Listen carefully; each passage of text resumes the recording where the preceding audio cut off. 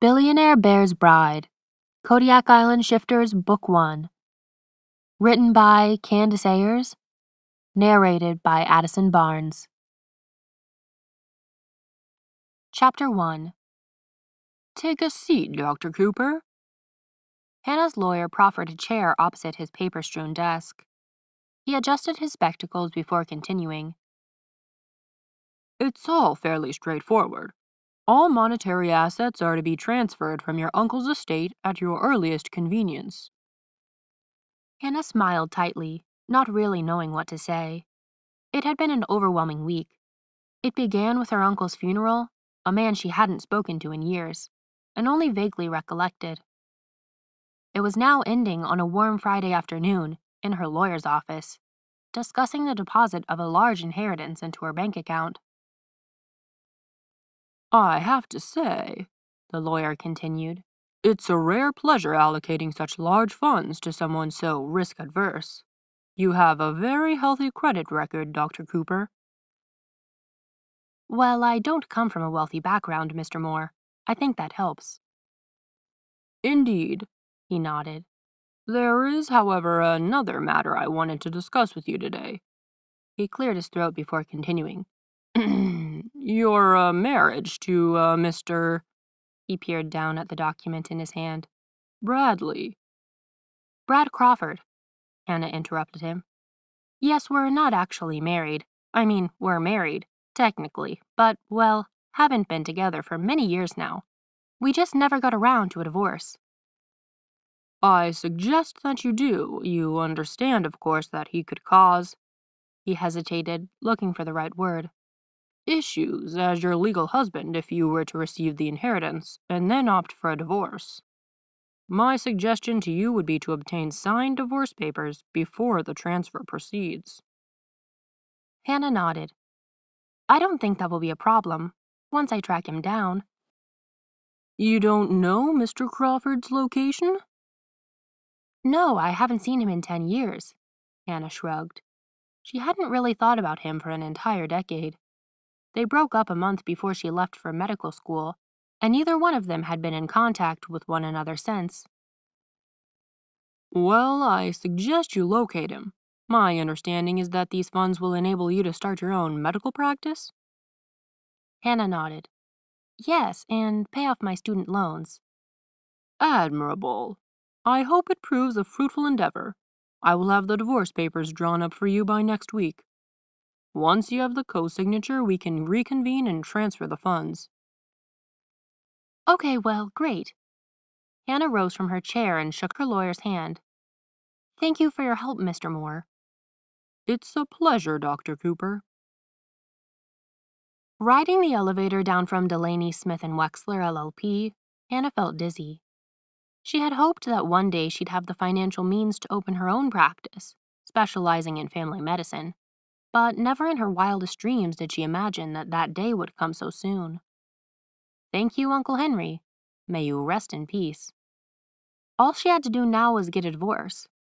She slipped on her Ray-Bans as she stepped out of the office building and into the bright Chicago sunshine, heading towards a Starbucks across the street.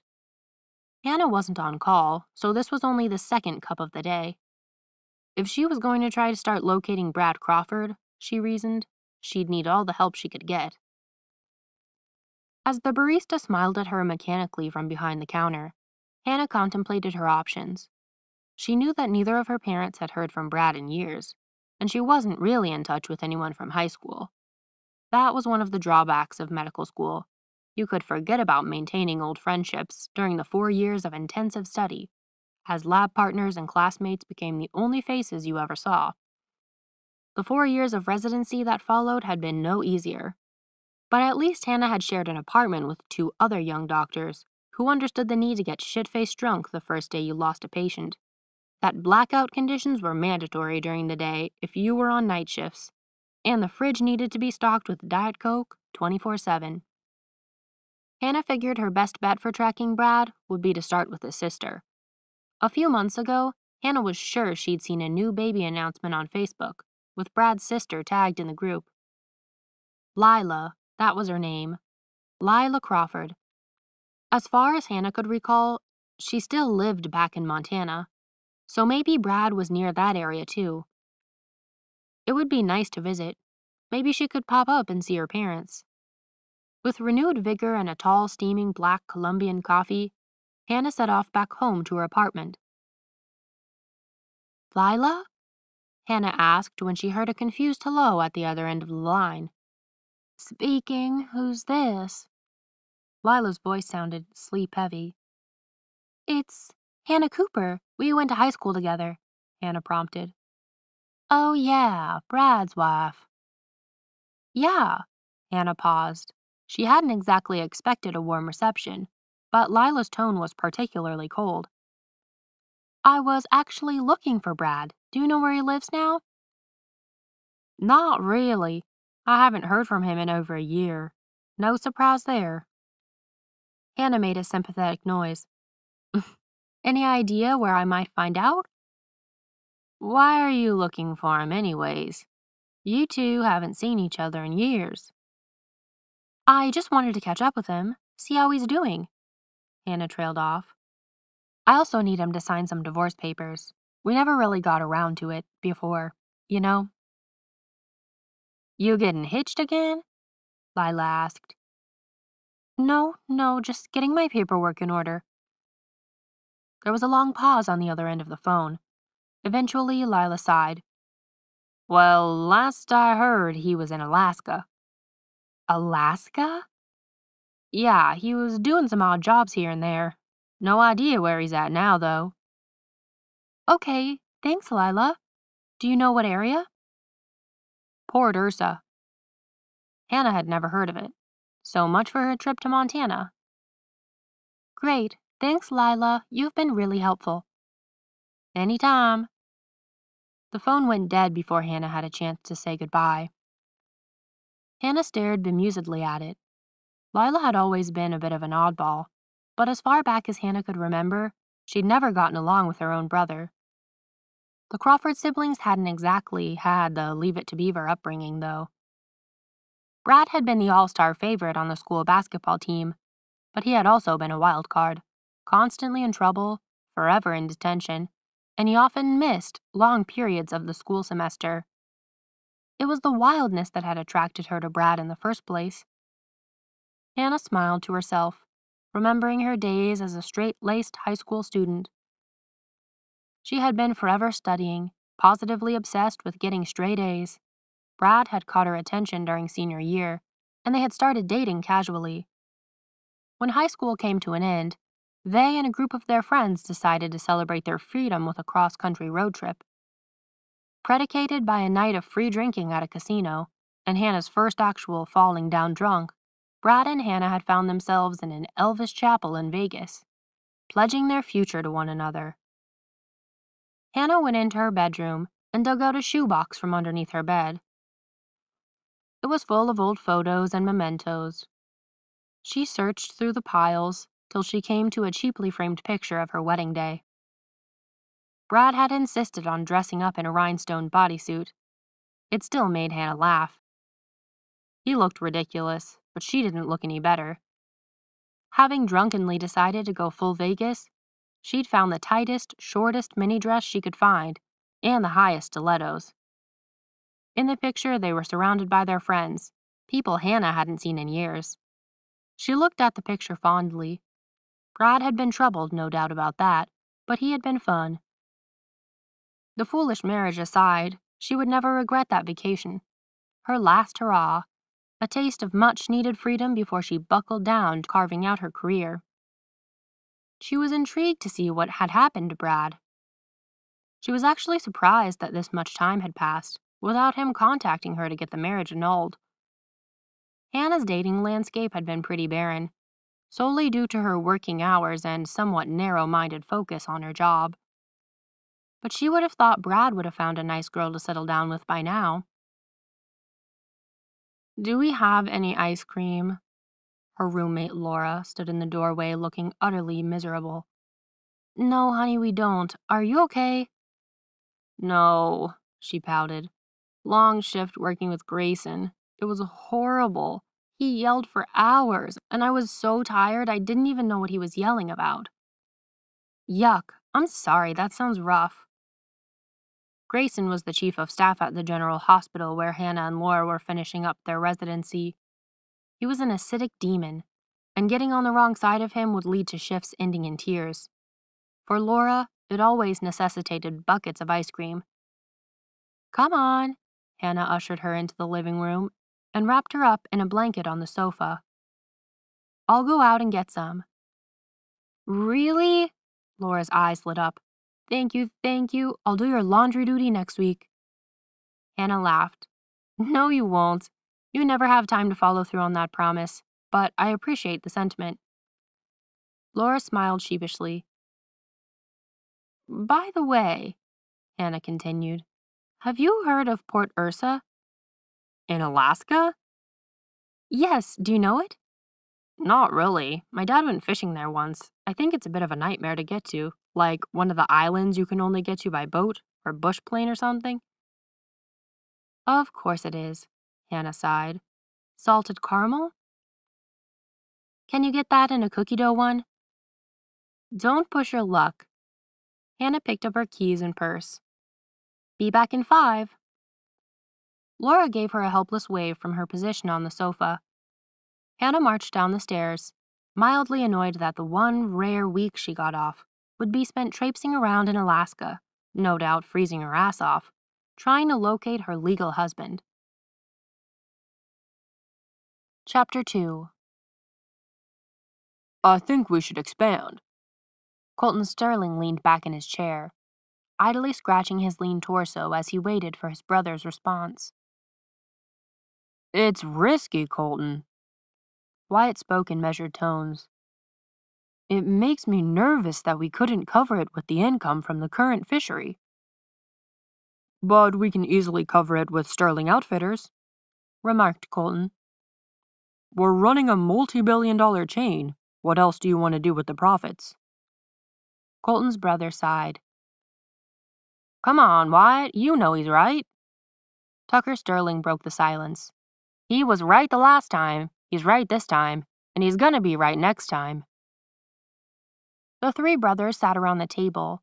They'd been playing a game of poker, but talk had turned to business as it did so often.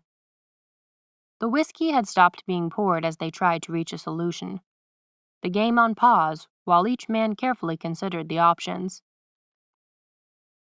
Years ago, when their father died, the three brothers had been left running the family's small camping goods and outdoor supply store right in the heart of Nowhereville, Alaska.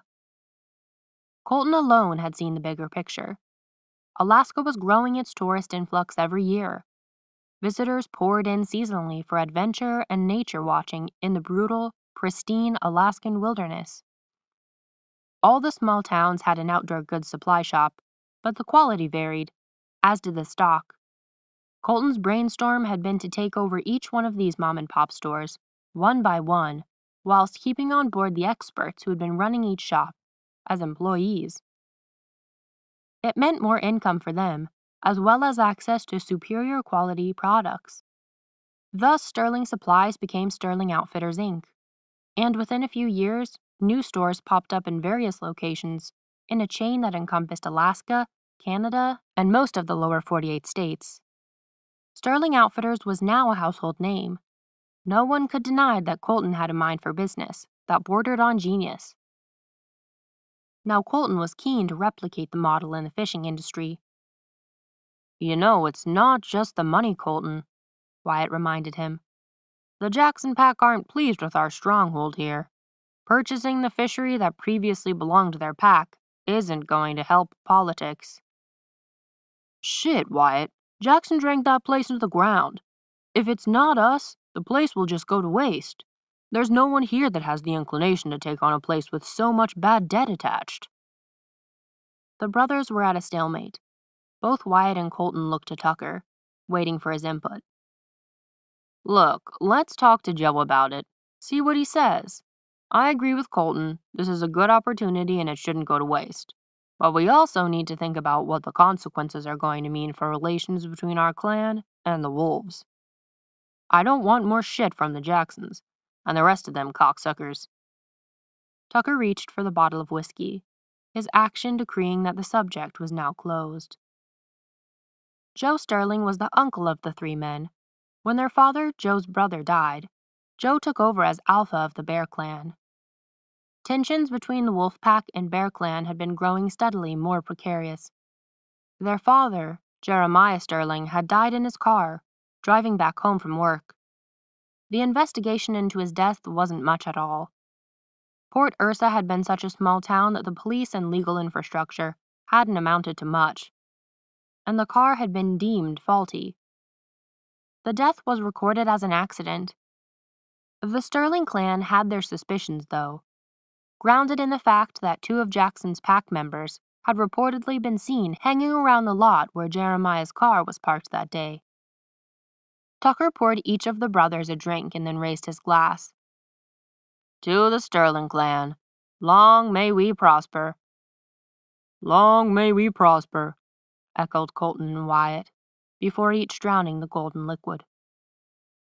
"How's that woman you're seeing from San Fran?" Tucker asked.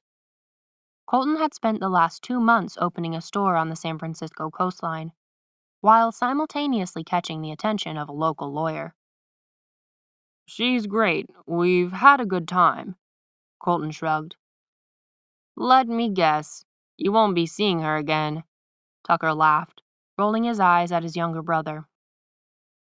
"Woman in every port, huh, bro?" Wyatt commented, his smile wry. "Come on, neither of you can talk, Wyatt. When was the last time you even went on a date? And Tucker, you know you're as bad as I am. I can't believe you're both giving me shit for this." "Believe it, brother. We know we're all doomed to perpetual bachelorhood, so we might as well laugh about it," Tucker replied. "Yeah, well, I'm too busy making money for you two to think about settling down." Colton stood up and shrugged his coat on before either of them could think of a comeback. Colton stood at the dock. It was about 10 in the evening, but still not dark. The perpetual half-light of the spring evenings had begun, and would continue until September. He could still see the light of the horizon, just a sliver, where dawn was breaking over some far-off point on the North Pacific Ocean. The Alaskan spring had brought some warmth with it, but the evenings still remained viciously cold, and Colton pulled his jacket tighter against himself as he gazed out onto the swaying bulks of the commercial fishing ships, rocking in the bay. Colton had a good feeling about the fishing investment. He'd eventually want to expand their catchment all the way to Japan, but for now he would be content with the Alaskan coast. As much of his brother's hesitation frustrated him, rationally he knew they had a good reason. The Jackson pack wasn't just at odds with the Sterling clan, they were also fighting within their own ranks. Drake Hansen, a wolf that had been brought up in Alaska as part of one of the oldest Yupik packs. He had returned from the military to find his pack had been taken over by Simon Jackson's faction. At the time, he'd had no choice but to fall into rank, but since the death of Jeremiah Sterling and the civil unrest this had caused between clan and pack, Drake had seen an opportunity to divide the pack and reconsolidate Yupik power. The days of Port Ursa being a small, local, and peaceful town were drawing to a close. As Colton had predicted, the town had grown rapidly in size, almost too quickly for local infrastructure to keep up. The police department was still based a 2.5-hour drive from Port Ursa, which included a ferry trip, and that was on a good day. During winter, it was better to take a bush plane. Colton sniffed the air, clearing his senses. He could detect an out-of-season snow rush coming. Earlier this week, he had considered inviting the lawyer to Alaska for the weekend. He had too much work to travel, but if the weather was going to be bad, it was wise to wait. A couple of nights with the woman would have done him the world of good. But he didn't want her getting stranded for an entire week. A week would be entirely too much time together. Better to remain solo this weekend and get on with persuading the rest of the Sterling family that fishing was the next frontier. Chapter 3. Hannah hadn't realized the logistical nightmare of getting to Port Ursa. She'd taken a 7-hour flight to Anchorage, then a 1-hour connecting flight to Kodiak. Once there, she had to rent an SUV before taking the ferry across to Port Ursa. She'd been able to appreciate the breathtaking beauty of the landscape, the surreal light that turned the sky a sci-fi aquamarine color, the impossibility of such a large, vast stretch of ice and ocean. The moment she'd landed in Anchorage, her phone reception had been laughably obsolete. Hannah knew she would need to lower her city standards considerably and rough it for a while. This part of the world held no prisoners, even less benevolent towards the unprepared and the foolhardy. Hannah had packed the warmest clothes she could find languished at the back of her wardrobe, and dug out her winter parka. As soon as she got the SUV, she went and purchased an extra gallon of gas to store in the trunk. She wasn't taking any chances. She arrived at Port Ursa around 4 in the evening. The roads were still icy, not yet thawed from the winter. Hannah drove carefully to pick up the keys for the cabin she'd rented for the duration of her stay, which she'd hoped would be for one night only. The town was charming and rustic, mostly wooden buildings dotted here and there selling tourist junk, restaurants and cafes and expedition centers. Most of the commercial construction took place at the edge of the lively seaport. Her directions, which fortunately Hannah had the foresight to print out, rather than relying on her phone's GPS, led her to a small corrugated steel shack, a sign reading Burke Cabins hung over the top. Hannah peered in through the window and found a surprisingly cozy room where an old man sat at a table playing solitaire and smoking a cigar. Afternoon. Dr. Cooper, is it? That's me, hello. Come on in. Coffee? Whiskey? Hannah wiped her feet on the welcome mat before making her way in, noticing that the old man was wearing a pair of bedroom slippers. I'm good, thanks. Suit yourself. The old man flicked on the kettle. Hannah's medical degree kicked in and she dearly wanted to comment on the hazards of stomach ulcers, but held her tongue. She didn't get the impression it would be very well received. I got your keys ready. The place is in good shape. Try not to get too lonely out here. Tourist season hasn't started yet, so you'll be the only one in the cabins. I got 3 up the way. He gestured up past the main road. But you're getting the best. Thank you, Hannah replied. I really appreciate it. Don't thank me yet. You're a city girl, I can tell. If you want heat in that place, you need to burn a log fire. If you don't, you'll freeze your backside off. The man gave a short bark of laughter at his own joke, and Hannah smiled weakly. Don't mind me. There's plenty of wood in there for you. You need more, just come down and holler.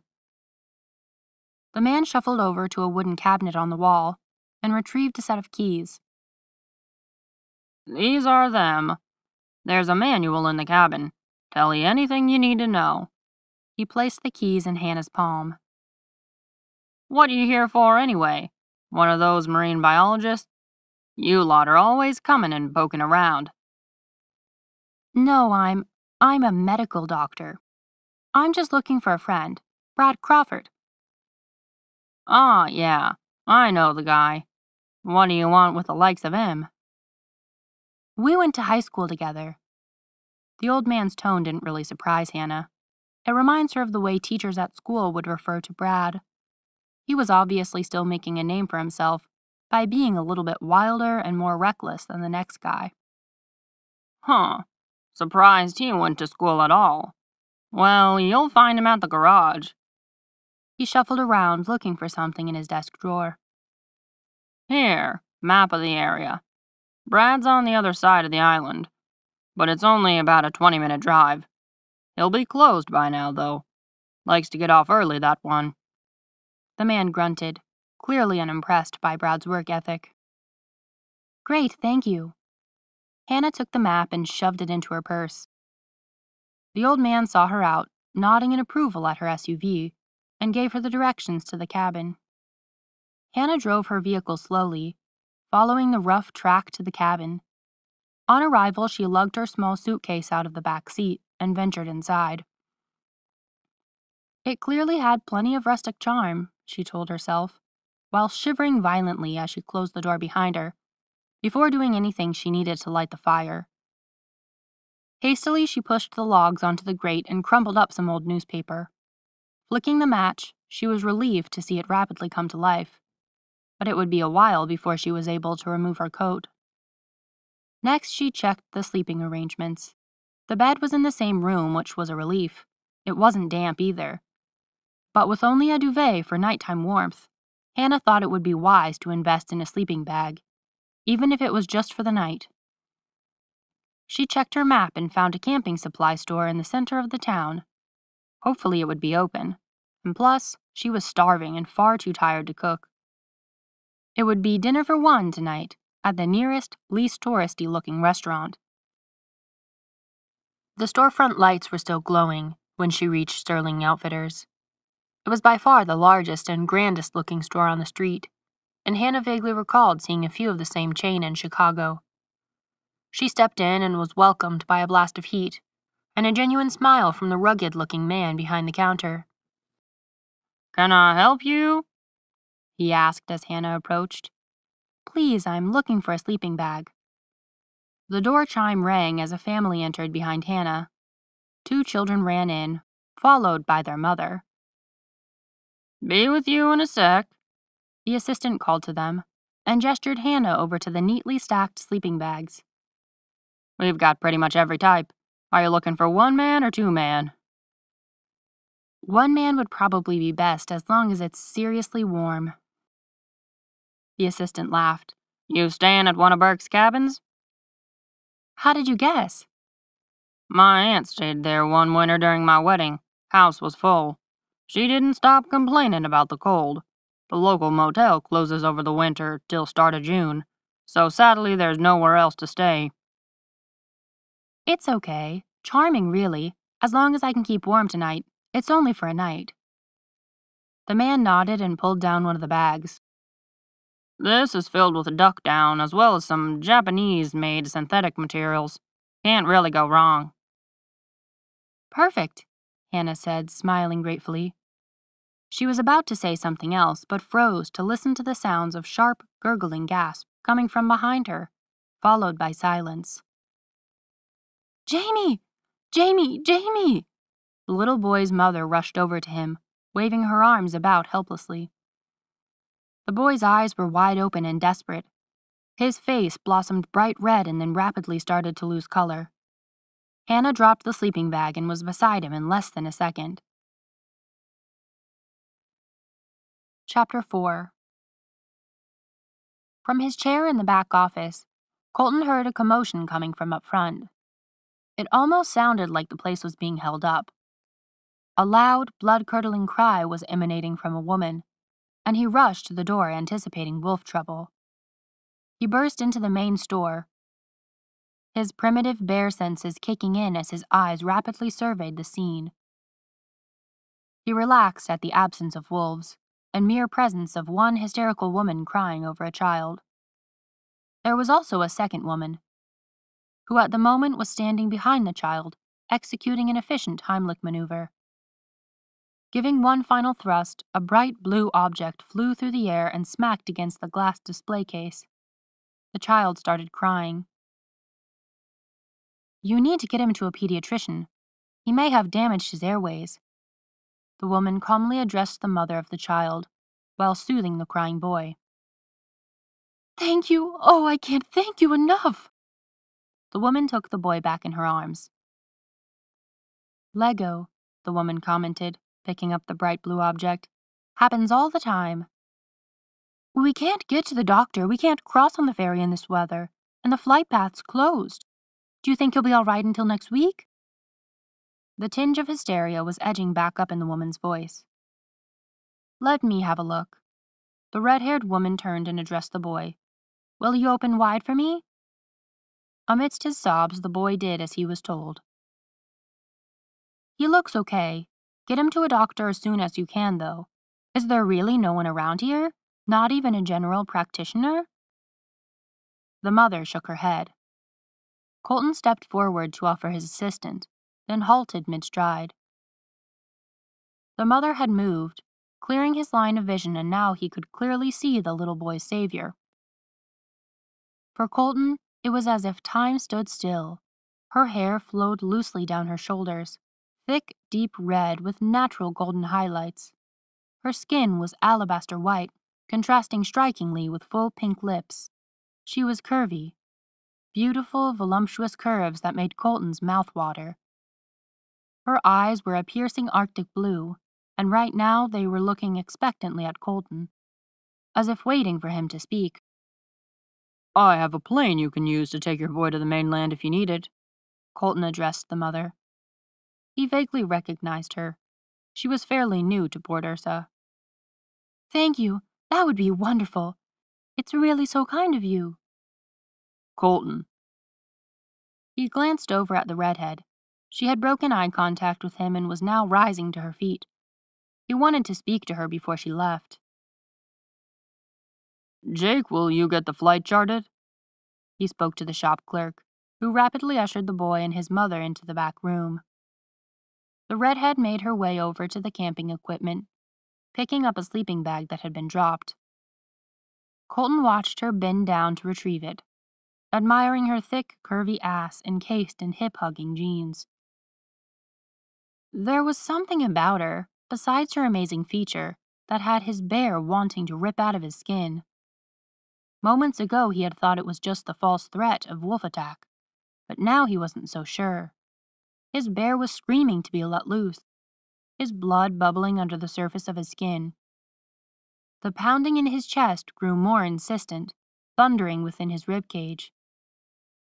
His muscles became tauter, tensing as they physically prepared for the change his body instinctively knew was coming his way. It took effort for Colton to hold back the transformation, to halt nature's will as it strived for his metamorphosis. Do you work here? The woman looked up at him. Yeah, hi. Colton moved behind the cash register. It was amazing what you did back there. Are you a medic of some kind? I'm a doctor. I work in Chicago. She passed him the sleeping bag. I'm just visiting.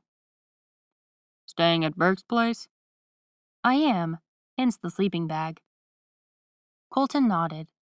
Her smile was distracting, not helping his inability to recall how the cash register worked. They had upgraded the machinery since the days when he had to work behind the register. The multiple buttons and scanning codes were alien to Colton. You know what? Have it for free. A thank you for saving one of my customers. No, really, I couldn't. I was just doing what anyone would do. A kid choking on a Lego is nothing, trust me. I insist. How long are you staying for? Just tonight. I'm looking up an old friend. Colton wanted to ask who, but restrained himself. Not staying to explore?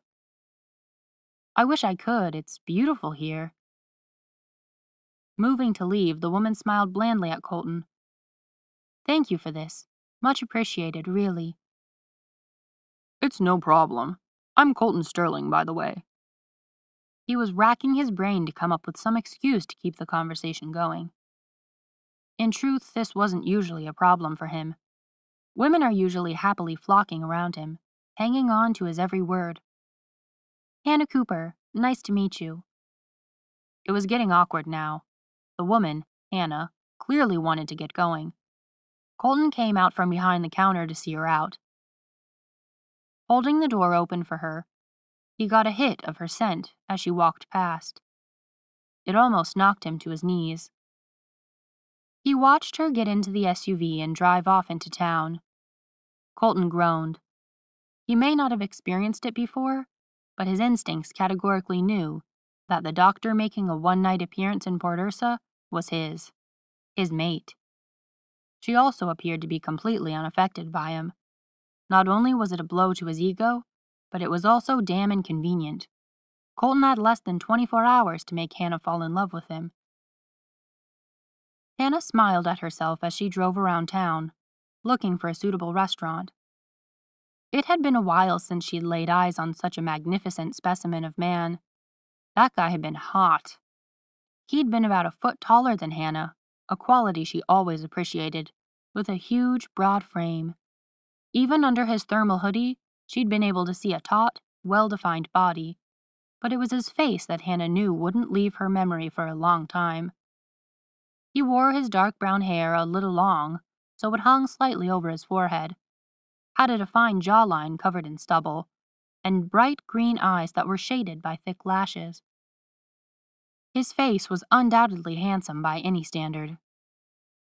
It was his wicked smile that definitely made her girly parts take notice.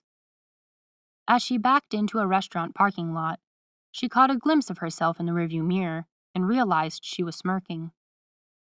Get a grip, lady. It was nice, she reflected, to know that she was still susceptible to the charms of the opposite sex. It often felt like she'd completely shut herself off from the potential of having any romantic interest in the last 4 years. Work had come first, and the thought of having her much-needed sleep interrupted by a male companionship hadn't been at all appealing. She just hadn't had time to entertain the idea of a relationship. Not with the kind of time and effort that they required. Laura swore by the one-night stands, and they had been appealing during Hannah's college years, but the longer she'd gone without any intimate contact, the more the idea of sex with a stranger had started to seem like more of a hassle than it was worth. Until today, she almost wished she were staying longer. If Colton Sterling was single, which she doubted anyhow, he'd be more than welcome to park his boots under her bed tonight. Chapter 5. Colton hadn't slept. The trees surrounding Hannah's cabin were pitch black against the rich blue-purple pre-dawn light, which was starting to glow a soft pink as the sun rose over the harbor. Colton paced slowly through the trees in his bear form, the more comfortable physical state for him to be in with Hannah's nearness. He had come here at about 2 a.m. this morning, feeling restless and discontent. He had turned his attention to working throughout most of the evening, going over the paperwork his lawyers had drafted for the acquisition of the fishery. It was watertight. He'd show it to Wyatt later today, continuing his campaign to get the brothers to accept the proposal. Colton sniffed the air. On the icy breeze that blew off the ocean, a scent of wolf carried over. It was still some ways off, possibly a small pack hunting over on the far side of the forest, away from the harbor, where the sea cliffs yielded a high population of kittiwakes and other birds, as well as small forest animals. He would ignore it for now, not wanting to stray too far from the cabin. He couldn't be sure from this distance if they were naturals or shifters either. Colton increased his back-and-forth pacing, feeling slightly on edge. He was glad that he'd come now. Port Ursa could be a wild and unwelcoming place for the uninitiated. For a few hours all was quiet, and the scent didn't come much closer. He edged toward the cabin. He needed to be in a position if any predators started getting curious. His own scent should be enough to deter them. He stayed close to the trees, not wanting to risk being seen in the clearing, and waited. Colton heard noises coming from within the cabin, a soft padding about as Hannah woke up and relit the fire. He smiled to himself as he heard a loud expletive. His mate clearly wasn't a big fan of the cold. Moments later, she appeared in the doorway, dressed in running gear and jogging up and down in place to keep warm. As he watched her, transfixed by her lycra-clad figure, her scent lifted in the breeze. It was instantaneously followed by another, the distinct reek of wolf closing in. They had come over from the north rapidly. Colton estimated they were still about 3 miles away, but they were running, chasing down her scent. As it came closer, Colton could detect a strong undercurrent of human. They were shifters, not naturals. Colton riled. They had no business hunting down the scent of a human.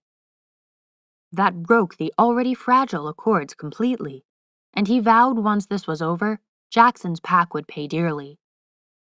Meanwhile, he had a dilemma. Hannah was completely oblivious to the dangers the Alaskan wilderness held for her. He watched as she slipped in a pair of earbuds and configured her iPhone. All locals knew never to venture out into the wilderness without taking the proper precautions, which meant a handgun at the very least, and certainly nothing that would disrupt the ability to hear. But Hannah wasn't a local, and Colton thought this time that might actually work to his advantage. She ran slowly at first, but picked up her speed as she got into her stride. Colton followed in bear form, alert and watchful for a potential attack. He had hoped that his smell alone would deter predators, but the wolves were gaining on them, and by now they would have certainly smelled him. To Colton, that meant that this was an undeniable declaration of an all-out war on the clan. He tried to keep a safe distance, not wanting to be seen by her. But as the wolves narrowed their distance, Colton shadowed Hannah closer, undetected due to the heavy bass emanating from Hannah's phone. The first attack came from the side. Colton could hear paws slamming against the frosty ground, the heavy panting that emerged from a thirsty, open jaw. The wolf didn't aim for Hannah. He was headed straight for Colton. "Idiot wolf," he thought as it leapt through a break in the trees, flying through the air towards him. Without making a sound, Colton rose up on his hind legs, catching the full impact of the wolf's body smacking into him. He fell forward, with his jaw clamped deep into the flesh of the wolf's neck. Colton's mouth filled with blood. He held the struggling body down on the ground with his paws, yanking at the wolf's neck as it whimpered loudly, still snapping as it tried to get a jaw grip on Colton's forelegs. He swiped at the wolf, claws out, until it finally lay still. He should have waited for the transformation back into human form to take place, to get the identity of the attacker, but there was no time. He could smell the approach of another, and sped up his pace to catch up with Hannah. Clearly they had planned the attack, using one of their men as the distraction. They had, however, underestimated Colton's willingness to make a cold-blooded kill. Had it been any other woman running through the forest, Colton might have intended to injure only. The wolves hadn't anticipated that the woman they were hunting was his mate. Colton had no qualms about annihilating an entire pack to keep her safe. The second wolf ran alongside Colton about 5 feet away, matching him pace for pace as they thundered through the forest after Hannah. Colton had the slight advantage of being on the dirt path. The wolf had to negate the underbrush and wild growth of the forest. It only slowed the predator down by nanoseconds, but it was an advantage to Colton. He could smell the rancid breath of the beast, his own blood boiling with sheer rage as he heard the wolf's saliva swirling around its mouth, drooling as he gained on his prey. Colton had a choice. He could veer off the path, heading off the wolf from the side, or he could wait for the wolf to make its move and then attack head-on. He decided the latter was too dangerous. If the wolf chose to leap, Hannah would be wounded, no matter how quickly he managed to drag the hell beast off of her. He heard the wolf lose some ground as he hit a small, dried-up ravine. The creature stumbled, swiftly lifting itself. Colton had already veered toward it. He leapt at the wolf's side. It spun around instantly, growling ferociously at its attacker. This wolf was smarter. He didn't leap at Colton. He retracted back on his hind legs, driving himself closer to the ground, aiming to land a blow at Colton's underbelly.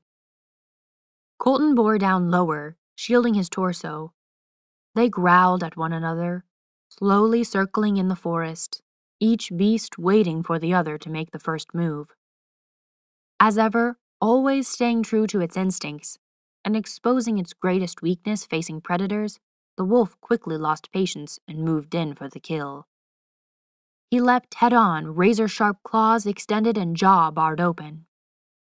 Colton bade his time. When the wolf's fangs were an inch from his face, he clobbered the creature with his paw, knocking it off its trajectory whilst getting a good swipe into the wolf's front haunches. It smacked into a tree, spine first, and whimpered. Colton gained on it, ready to finish the job. The wolf was too quick. It leapt up, scattering a light dusting of dirty snow and mud into Colton's face, and disappeared off into the undergrowth. The wounded wolf left a blood trail that Colton could have followed, but again, he couldn't risk it. He needed to follow Hannah to ensure that she got back to her cabin safely. Following her again, Colton was able to keep a greater distance. He couldn't smell any danger and let himself relax, his mind whirling as to what this incident would mean for pack clan relations. As soon as Hannah was indoors, he would need to warn his brothers and Joe. The old man who manned the Burke's cabin desk was strictly aligned with the Bear clan, as were most of the Port Ursa residents. Colton would let him know what was happening, with strict instructions to contact Colton if he saw anything suspicious. Finally, they looped around back to the cabin. Hannah looked pleased and tired as she slowed down her run into a gentle jog, blissfully unaware of how much danger she'd been in only moments before. She paused at the front door, wiping perspiration from her brow. Her scent was viscerally intense due to the run and smelled of the sweetest perfume to Colton's nostrils. Colton had to force himself to back away from her. The pain was physical as he fought his bear who was demanding he claim her immediately. Chapter 6. The garage was on the seedier side of the small town.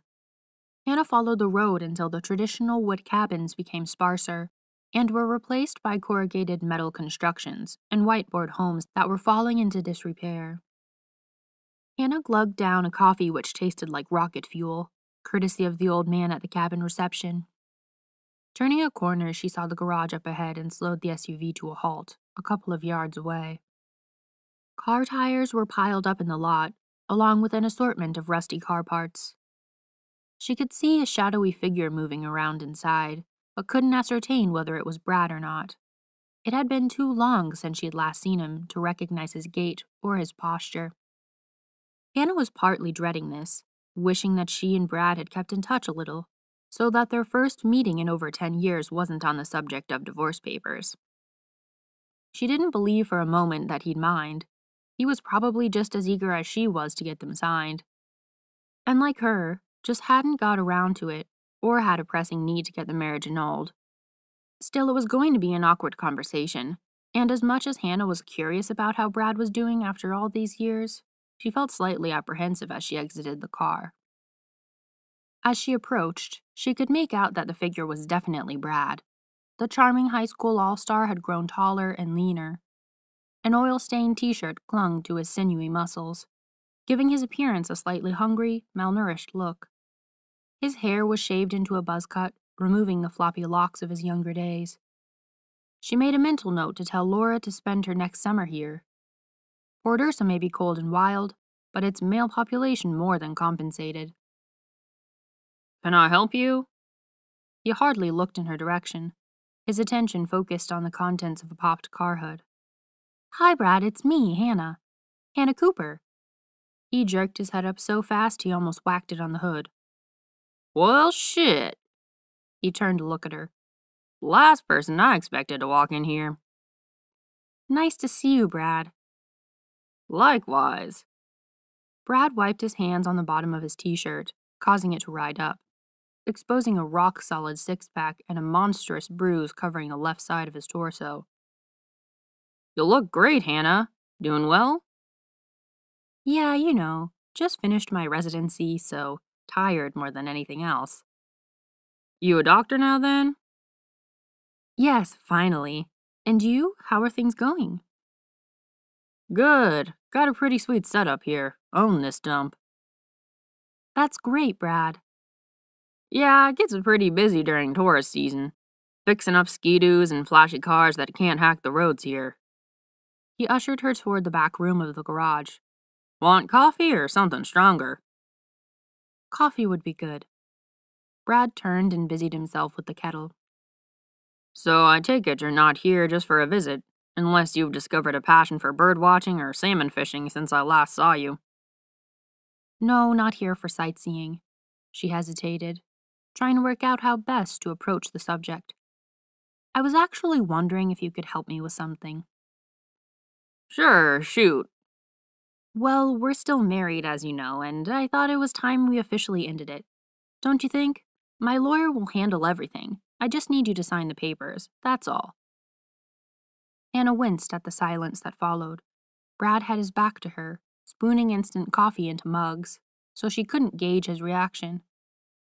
You getting married or something? Brad asked eventually. No, it's not that. It just seemed like a good time, you know, sorting out my future, that kind of thing. Something stopped Hannah from mentioning the inheritance. It wasn't that she didn't trust Brad exactly, but she no longer knew him either. Right. The kettle boiled, screeching loudly, and Hannah almost jumped out of her skin. She was regretting the request for coffee. She was clearly already on edge. I've got the paperwork right here. She extracted the papers from her bag. No messing around, huh? Hannah detected a tension simmering under the surface of his jovial tone. I just didn't want to take up any more of your time than necessary. I'm sorry, Brad. He shrugged, holding out the steaming cup toward her. Thanks, she murmured. Do you remember that road trip? It was wild. Did you hear that Matt died? What? Yeah, animal attack. Camping in the Rockies. A couple of years ago. Real shitty stuff. Hannah was stunned. The last recollection she had of Matt was him yelling out to the echoing vastness of Death Valley, head thrown back, bottle of Jack Daniels in his hand. Now he was gone? She wondered what he'd been like as an adult. Did you see him much after high school? A bit, he shrugged. We roomed together for a while, after you left. Hannah nodded. You see anyone from school? Brad asked. Not really. I've lost touch with most people. Shame, really. Well, you're here now. Brad smiled at her. Hannah returned it, not really knowing what to say next. He'd strayed from the subject of the divorce deliberately, but Hannah wasn't sure why. Was it painful for him, even after all this time? She doubted it. When they'd parted, it had been on good terms, and Brad had seemed as happy to see her go as she was to leave. Neither of them had been anywhere near ready for the commitment of a marriage. What about dinner? He continued. I really only planned on being here one night. Hannah hesitated. I need to get back. Do you have plans for tonight? He persisted. Well, no, I guess we could. It would be nice to catch up. And I'll definitely have a look at those papers, he grinned. I'll get 'em signed and you can be free of me forever. That sealed the deal for Hannah. If it meant getting the divorce papers signed, then a nice dinner catching up with her soon-to-be ex-husband was no big deal at all. Great! They finalized the details. Hannah insisted that she drive to the destination rather than have Brad pick her up. She wanted to keep the whole thing strictly professional. He hugged her tightly as she left, and Hannah inhaled the scent. It was so strange and familiar all at the same time. She broke the hug first, taking a step backward and smiling at Brad brightly. See you later. Yeah, see ya, Hannah.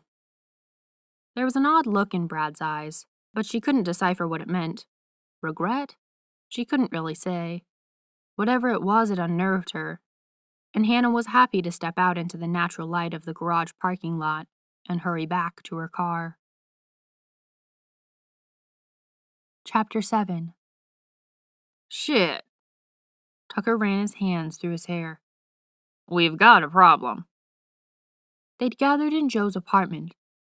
Their offices were secure, staffed entirely by clan associates or bear shifters, but Colton hadn't wanted anyone overhearing their discussion.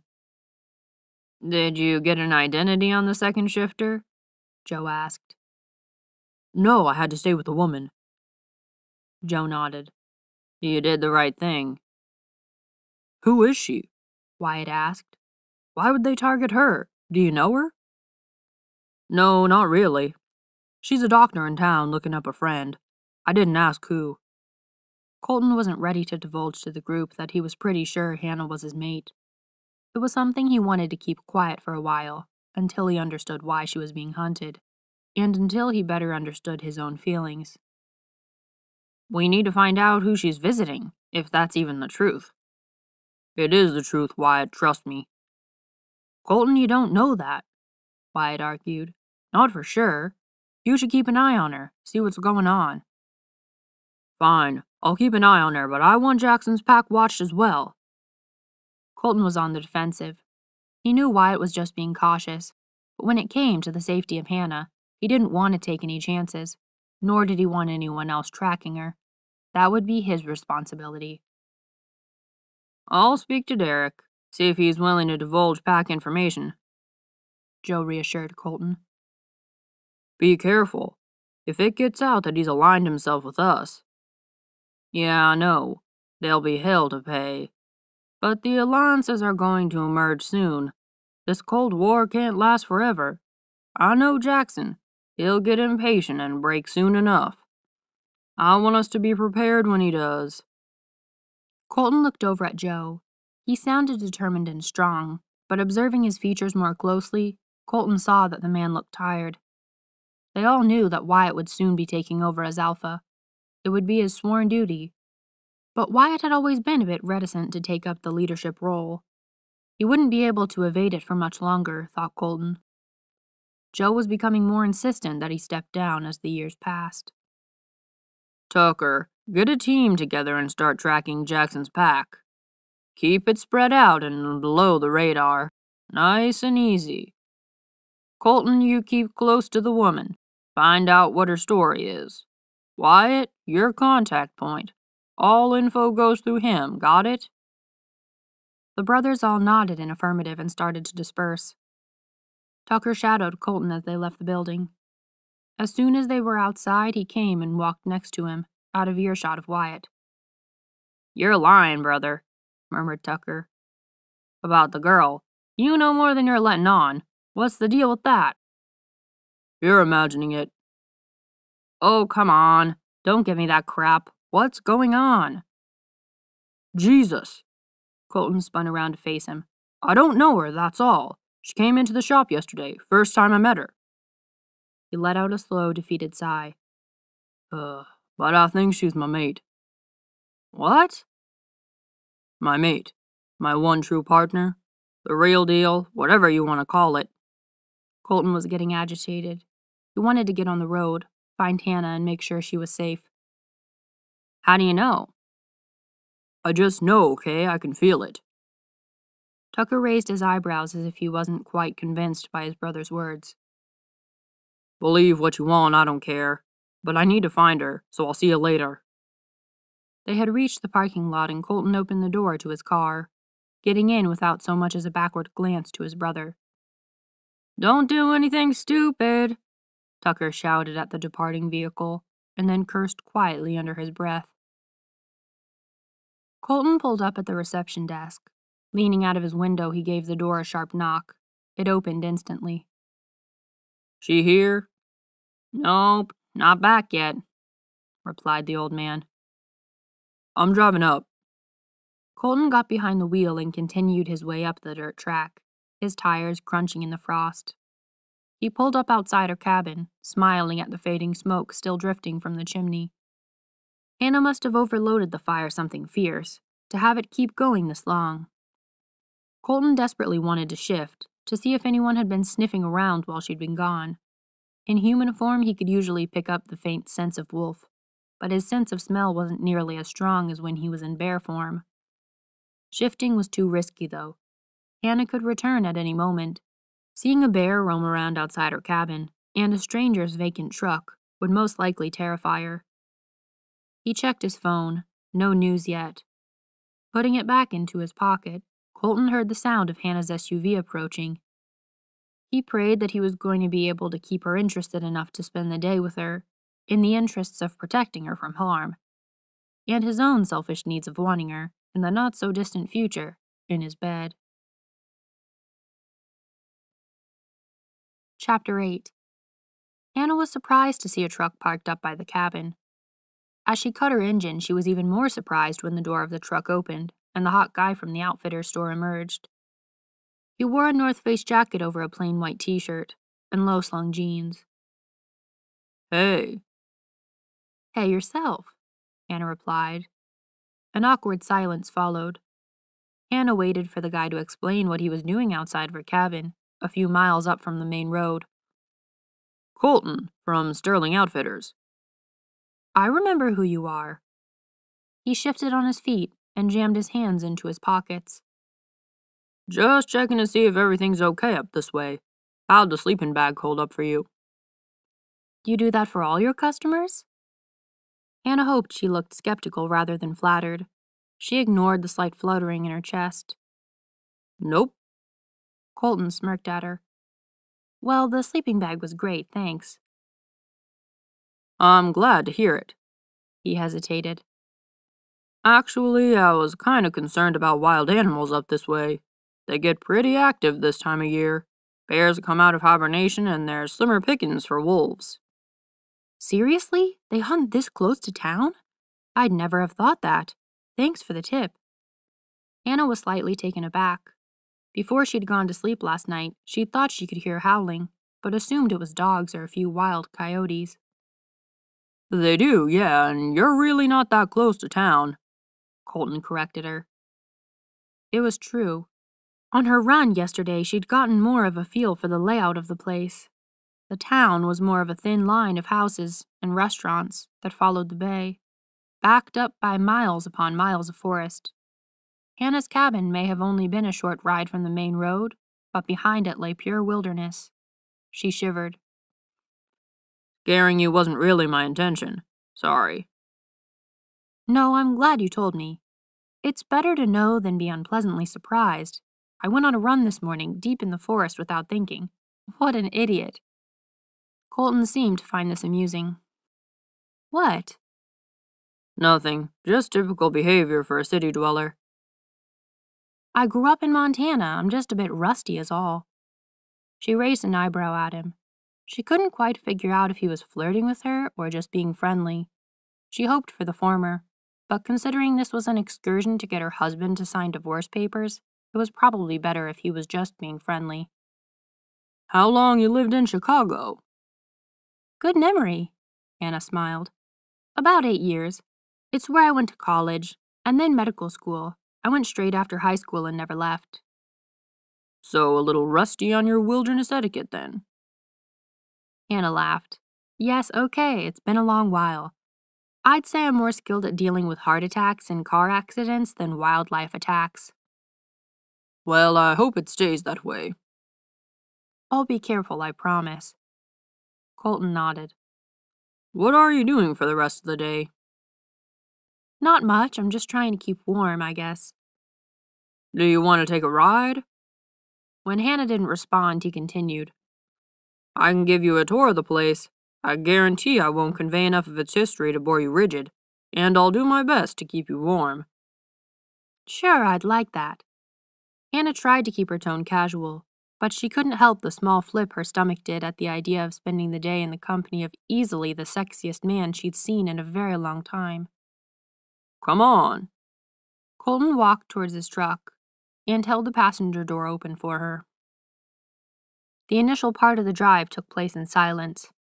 Now that she was in such close proximity, close enough to smell his subtle aftershave and admire the strong forearms and capable-looking hands as they maneuvered the steering wheel with ease, Hannah found herself tongue-tied. It wasn't as if she didn't have questions to ask. She did, plenty. She knew nothing about the man except that he was most likely the manager of a camping and outdoor goods store and obviously lived in Port Ursa. As a doctor, she was used to asking strangers all kinds of intimate, personal questions. Those on the receiving end rarely felt comfortable divulging information, but Hannah was more than capable of being straightforward and professional, barely blinking an eye, no matter how bizarre some of the answers might be. In the car with Colton, it was different. She didn't have any professional interest in him, and as hard as she was trying to remind herself that this was just a casual outing at the benevolence of a local, her body was reacting as if it was a first date. She did a mental checklist of the symptoms. Slightly accelerated heartbeat, repeatedly pushing her hair behind her ear, and then consciously trying to stop doing that, and a dry mouth. She really needed to get a grip. So, how long have you lived in Alaska? It was the best she could do. The silence was starting to become awkwardly long. All my life I was born here. My dad used to own the camping shop. Is he retired? Dead. I'm so sorry. Hannah groaned inwardly. Nice going. Thanks. He was a good man.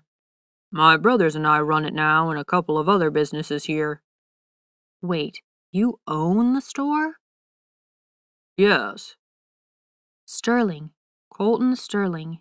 He had told her his name while she was shopping in a store called Sterling Outfitters, and she hadn't put two and two together.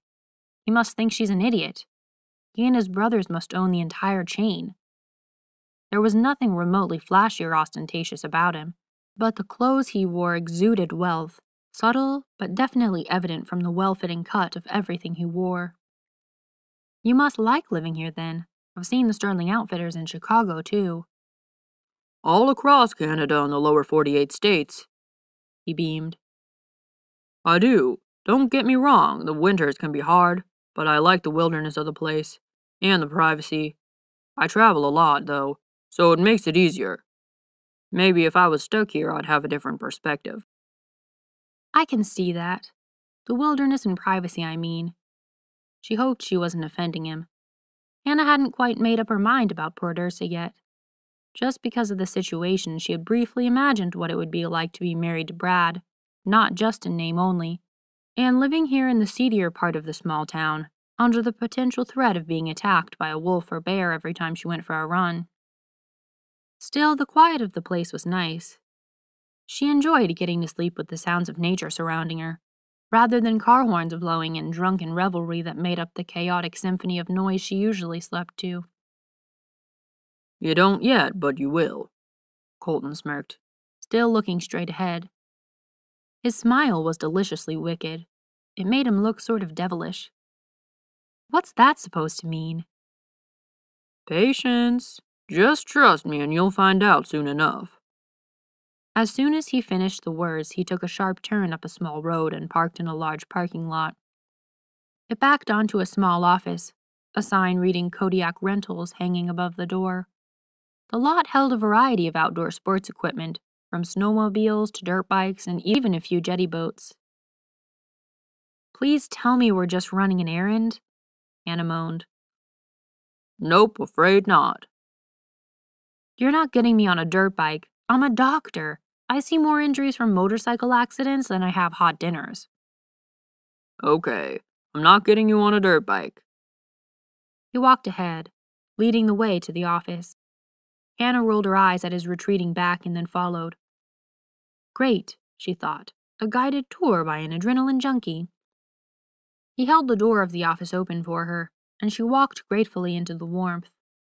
There was a very pretty young girl sitting behind the desk. She couldn't be more than 16 years old. Your dad out, Lori? Yeah. She paused and looked over at Hannah before continuing. On business.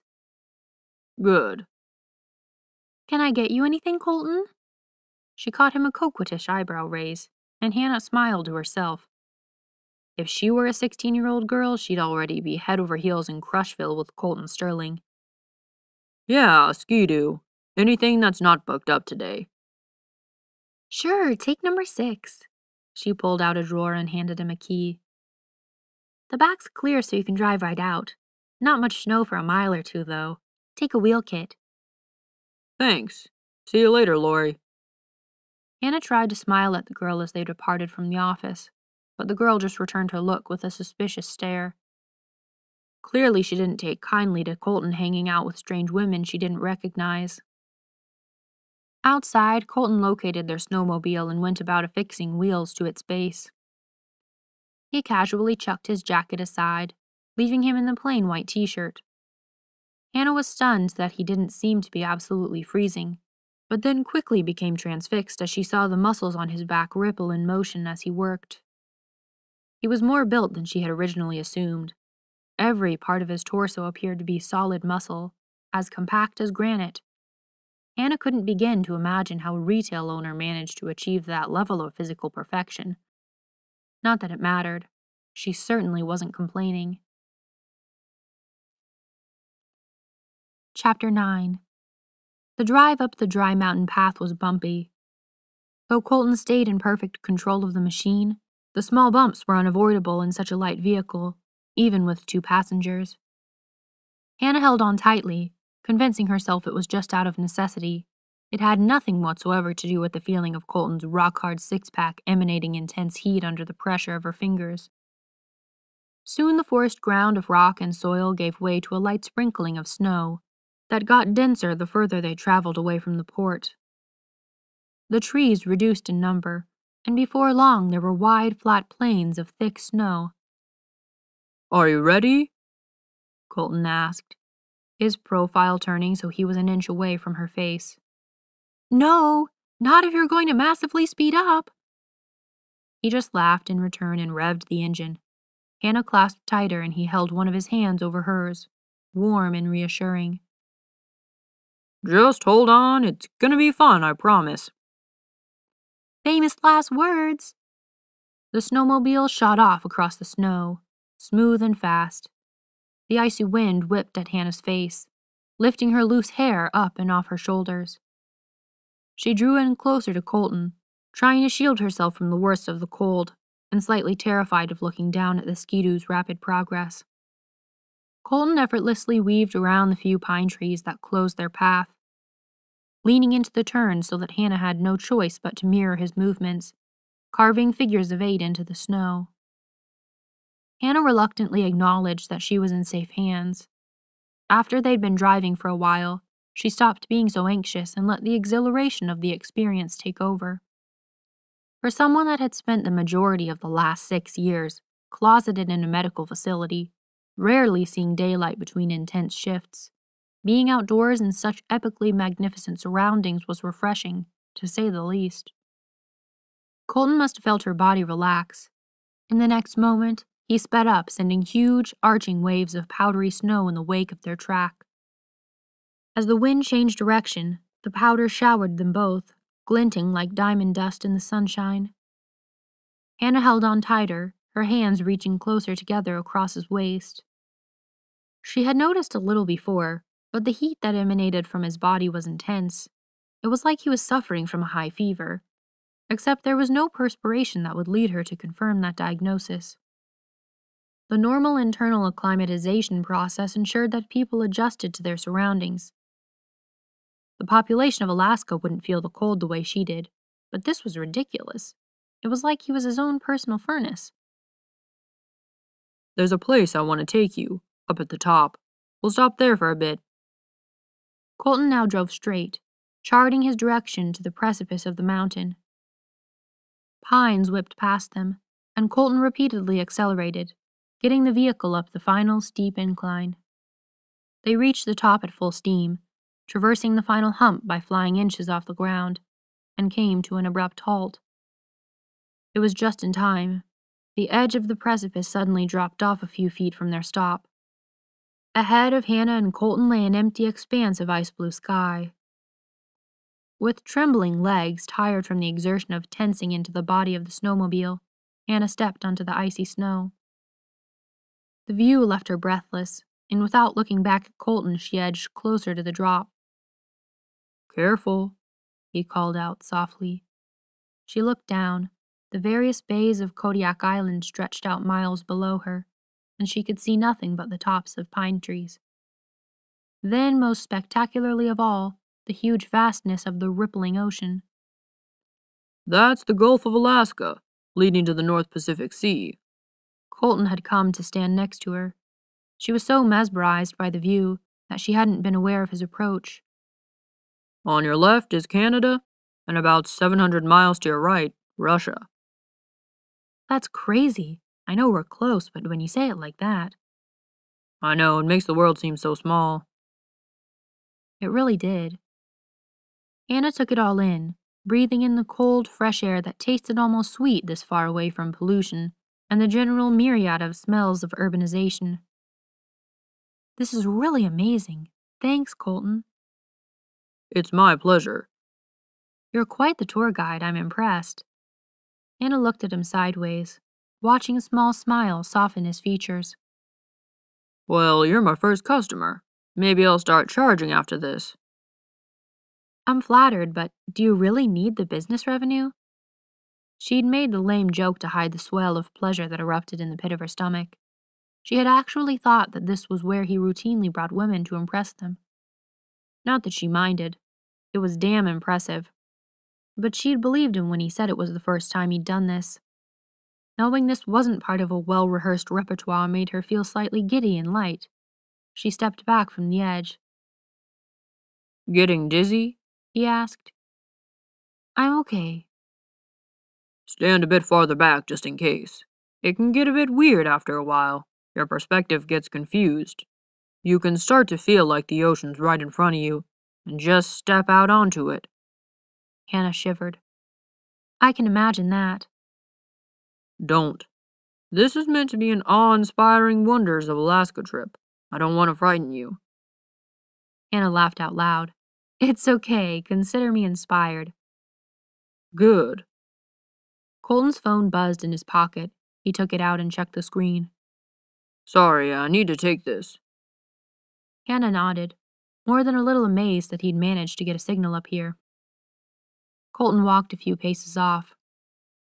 She didn't really want to listen in to the conversation, but the silence was absolute, and Colton's voice carried easily across the breeze. Yeah, fine. Near Old Harbor, top of the mountain. Shit, they're tracking. Heard from Joe yet? Okay, get in touch with him. I need to know what's going on. Hannah watched as he hung up abruptly and walked back to her. Everything okay? She asked. Yeah, fine, just a delivery I'm tracking. He slipped the phone back into his pocket. You ready to get back? Sure. Happy to go a bit faster? Within reason. Hannah eyed him wearily. Okay, just punch me in the stomach if I go too fast. Hannah smiled to herself at the last remark. Would you even be able to feel it if I did? Hannah clasped him more tightly this time. They did go faster, but she didn't mind.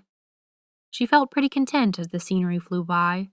The wind's icy blasts were nothing to her while she was comforted by her own personal heater. From her perspective behind Colton, she could really only see a sliver of his profile, the strong line of his jaw, which seemed more tightly clenched than on the way up. She assumed that something from the phone call had irritated him or made him anxious. When she looked down at the steering wheel, his hands were gripped tightly, his turns sharper and more efficient than his previously languid driving. Hannah guessed he was in a hurry to drop her off. It was a shame. She'd really enjoyed their afternoon together, and this was likely to be the last time she'd see Colton Sterling. Not that she'd ever forget this afternoon. The memory of his dangerously good looks and rock-hard physique would be something that would keep her warm on many, many nights to come. Chapter 10. The wolves were on their trail. The pack had tracked them from the shop and kept their distance as they made their way up the mountain. They hadn't known that the clan had been tracking them in turn. A few of the clan were now setting their sights on detaining one of the wolves and getting some much-needed information, which would be fine as long as they didn't get to him and Hannah first. Colton sped up. He didn't want to frighten her, but he needed to get her to safety as soon as possible. There was now a perimeter around her cabin made up of the clan members that Colton trusted most, Tucker included. She would be safe there, at least for the time being. He hadn't wanted to ask who she was visiting in town. Hannah hadn't brought it up herself, so he felt that it would be impertinent for him to ask, but time was running out. It was likely that whoever she was seeing was the missing piece to this puzzle. Otherwise, he just couldn't comprehend why suddenly a pack of wolves would be so intently hunting her down. Especially when Colton was clearly taking an interest in her. That should have been a warning enough to stay away. Colton accelerated fiercely, determined that the pack would once again be reminded why they needed to respect the Sterling clan. When they reached Hannah's cabin, driving in from the forest rather than the main road, Colton cut the engine. Hannah's hand slid down from his waist, and he felt the loss of their coldness pressing into him. This afternoon had been agony for him, being so close to Hannah, spending the day immersed in her delicious scent, without being able to do a thing about it. torn as well because he was meant to be protecting her. His physical reactions, if let rule, would jeopardize that. If anything happened to Hannah, he would never forgive himself. So it was preferable that he ignored his instincts and stuck to his job. Thanks for the ride, Colton. They had just pulled up in front of her cabin.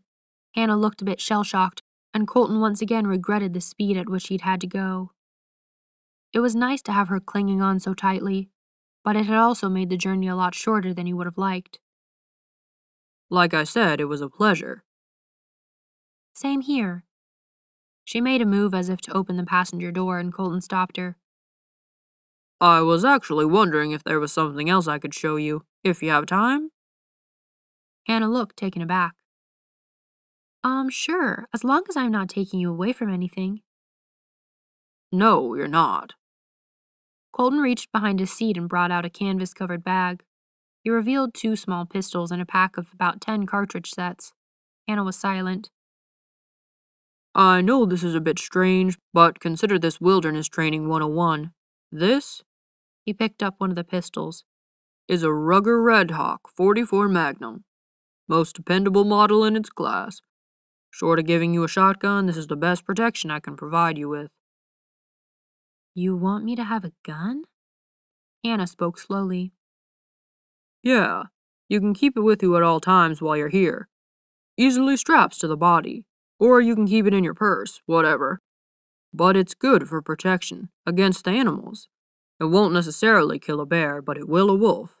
Even if you miss vital organs, it'll slow it down or scare it off. You don't think it's a bit weird, you giving me a gun? It's weird, I know, but it also might save your life. How many nights are you staying? Just this one. Okay, well, perfect. You just need to keep it until tomorrow, then. Colton's words sounded hollow even to his own ears. When he got his hands on those wolves, he was going to make them pay.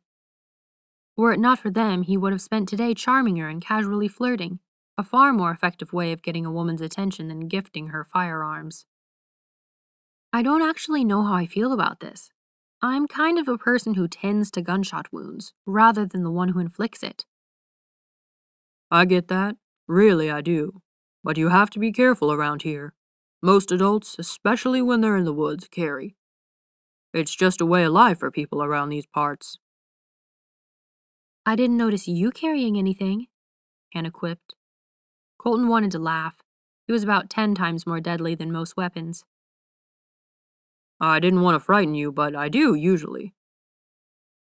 I wouldn't know how to fire one of these anyways. I'm much more likely to shoot myself in the toe. This is where target practice comes in.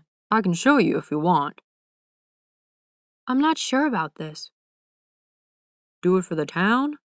Can you imagine what effect it would have on our tourism if a beautiful young doctor killed by rogue wolf headline got out? She laughed a little, but reluctantly. Okay, I'll try. But know that you are one strange man, Colton Sterling. I get that all the time. At last she took the pistol from him, aiming it at his chest by accident before he lowered it for her. They walked a bit farther into the forest, still within view of the cabin so that Hannah would be safe. Colton was pretty sure that all romantic intent, if she'd had any to begin with, would definitely be gone by now. Okay, let's get you focused on a tree and see how we do. He slowly and carefully took her through the motions of loading the cartridges and then unlocking the safety. It's got a rubber grip, so that should help with recoil. To be honest, the Red Hawk is always pretty smooth. Hannah nodded, but at the same time looked hugely skeptical. Colton decided to drop the details and just get her comfortable with pulling the trigger. Okay, use both hands, raise it up, look down the sight. Colton stood behind her, gently lifting her arms to the right height. She was driving him crazy. He felt his bear tugging at him, desperate to claim her. The act of touching her, even over a substantial amount of layers of clothing, was like electricity shooting through his body. She was damn divine. The smell of her hair that gently brushed past his face in the breeze made him rock hard, his body frantic to mate with her. He took a step back, avoiding the chance that she might back up into his groin and feel his longing. He cleared his throat. Right, great. Good position. Now release, pull the trigger. The gunshot echoed throughout the forest, sending napping birds fluttering out of their nests. The shot was a good one. Nice, you got it in the trunk. Did I? How can you see that? There was a very faint groove in the tree where the bullet landed. Too late, Colton realized that the human eye probably couldn't see it. You get used to knowing where a mark lands. Take a look. Hannah went up to the tree and inspected the bark. I did it! Yep. Colton was bemused. For someone who didn't want to shoot anything, she was a pretty enthusiastic student. Want to try again? Yes! She bounded back over. Colton didn't say anything. Hannah's face looked alive and beautiful. Her cheeks and nose reddened by the drive, and the bright blue of her eyes shimmered with excitement. They shot multiple rounds. Sometimes they hit their mark, sometimes they didn't. The more she aimed and fired, the more Colton relaxed. She wasn't bad at all. If it came to it, he was pretty confident that she could protect herself. Colton had a history of dating women who liked their men big, tough, and capable, largely because they tended toward the helpless and incapable. Far more comfortable picking up a pair of shoes than unclogging a sink drain. But Hannah wasn't like that. He found her straight talking and her obvious intellect refreshing. She may not like to ride too fast in a skidoo, but Colton felt that in genuine emergencies and high-risk situations, Hannah would be able to handle what was thrown at her. Dusk settled in and Colton felt confident enough in her ability to stop the lessons. As they walked slowly back to the cabin, Colton recalled the question that he'd needed to ask. Who are you visiting here, by the way? Just a friend. Great. Anyone I might know? Colton cursed himself for sounding so desperate, and also for deceiving her. Trying to get information from her that she clearly wasn't comfortable divulging was making him furious. I doubt it. Colton dropped the subject. The clan would tail her if she left the cabin tonight anyway. They had no choice.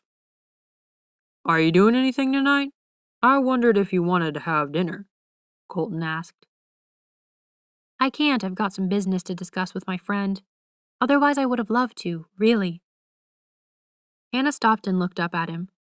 Colton forgot whatever it was he was going to say, as he took in her lips, eyes, and the small silver necklace that nestled in the dip of her collarbone that made him want to kiss the delicate, exposed skin there. Maybe next time you're in Port Ursa. Yes. She sounded disappointed and gave him a small smile. For her it was goodbye, and for Colton it was the start of a frustrating night and morning, following her but keeping his distance. Damn whatever universal power presented him with his one true mate, only to take her back to Chicago, where the likelihood of her return, or that she would remember Colton at all, would fade more every day. He bent down toward her slowly, transfixed by those welcoming lips, hoping that they would rise to meet his. Instead, her head ducked away and she took a step back. Bye, Colton. He smiled and took a step back. See you, Hannah. Chapter 11. She'd found the restaurant easily, too easily. She was still about 10 minutes early, and if her memory served her correctly, it was likely that Brad would be 10 minutes late. The restaurant was nice, homey and warm. There was a fire roaring away in one corner of the room, and combined with the low-level lighting and the softly playing music, the atmosphere was romantic and intimate. Hannah half wished that she were here with Colton tonight instead. She was still kicking herself for moving away from him at the last moment when they'd said goodbye. She couldn't be totally sure, but she thought he might have been about to kiss her. She'd moved out of the way partly because she was nervous, but partly because that kiss would have most likely led to more. She knew she wouldn't have stopped anything, and from her experience, men weren't usually the ones to put the brakes on intimacy. She was already falling for him. Her own insistence that she stay a maximum of one night had been put on hold by Brad. She knew that if something started with Colton, she'd want to stay longer. No way would one night be enough time with that body. Not only that, but she found herself frustrated that she didn't know more about him. She wanted to hear about what it was like growing up here, and what his brothers were like, how he was running such a successful chain of stores at such a young age. He couldn't have been more than a few years older than her. She sipped slowly at her glass of wine. Straight after Colton left, she'd taken a hot shower, when clearly a cold one would have been more beneficial to her current mood. Colton Sterling just wouldn't leave her headspace. She was gazing out of the restaurant window when Brad approached. He'd gone to a lot of effort, she noticed. He was dressed in a black suit and a tie, and was clean-shaven. She rose to greet him, holding out her hand. Mistakenly or perhaps deliberately misreading her signals, Brad dove in and kissed her on the cheek. "You look amazing, Hannah." "Thank you. Nice suit." He smiled at her and sat down. He eyed her glass of wine, seemingly pleased. "We should order a bottle." Okay, sure." Hannah never really drank more than one glass or two, but she didn't want to be a downer on the evening before it had begun. He ordered wine from the waitress as she handed them dinner menus. "I come here a lot. Do you mind if I order for you? I've got a pretty good idea of what you'd like." That's confident. Why not? Hannah put the menu back down, but not before she'd seen the prices. They were pretty steep by small-town standards. Brad must be doing well to frequent this place. She was impressed. His garage may not have looked like much, but he was obviously working hard to keep it profitable. The Brad she'd known had been a bit of a slacker. She was pleased that his attitude had changed. It almost tempted her to tell him about her plans to open her own practice. "How are you liking Port Ursa so far?" Loving it. It's so beautiful, and it's amazing to get actual fresh air. It's been a long time. "Not desperate to get back to the city yet?" Hannah laughed. No, not desperate.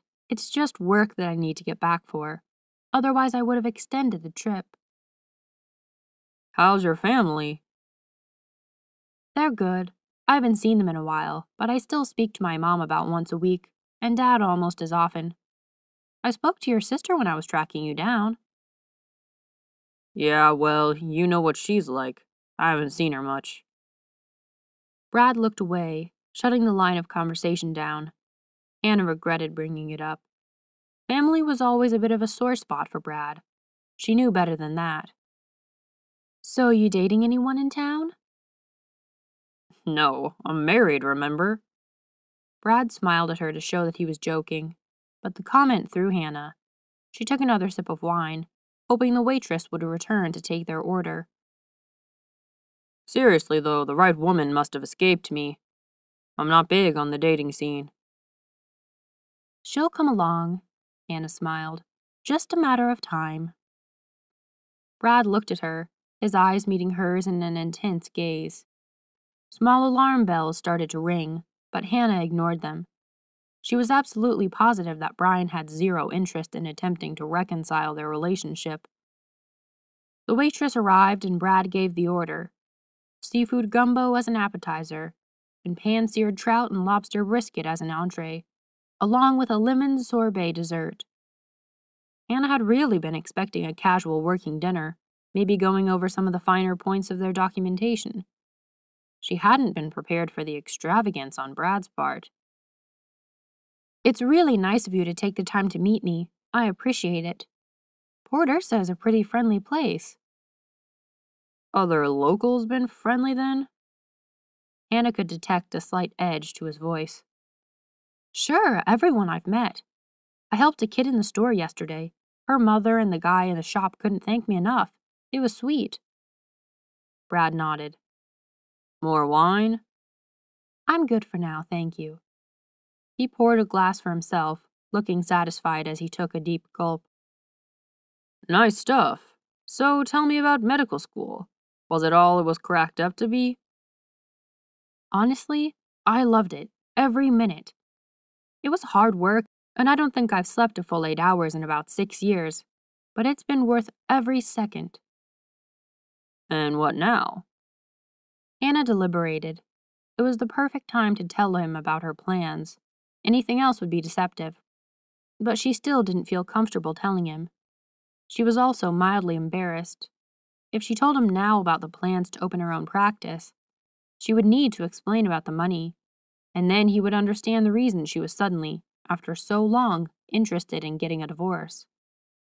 It would sound crass, like she didn't trust him not to come along one day and take half of her assets. I'm going to wait and see. No firm plans yet, keeping my options open. Right. He gave her a tight smile.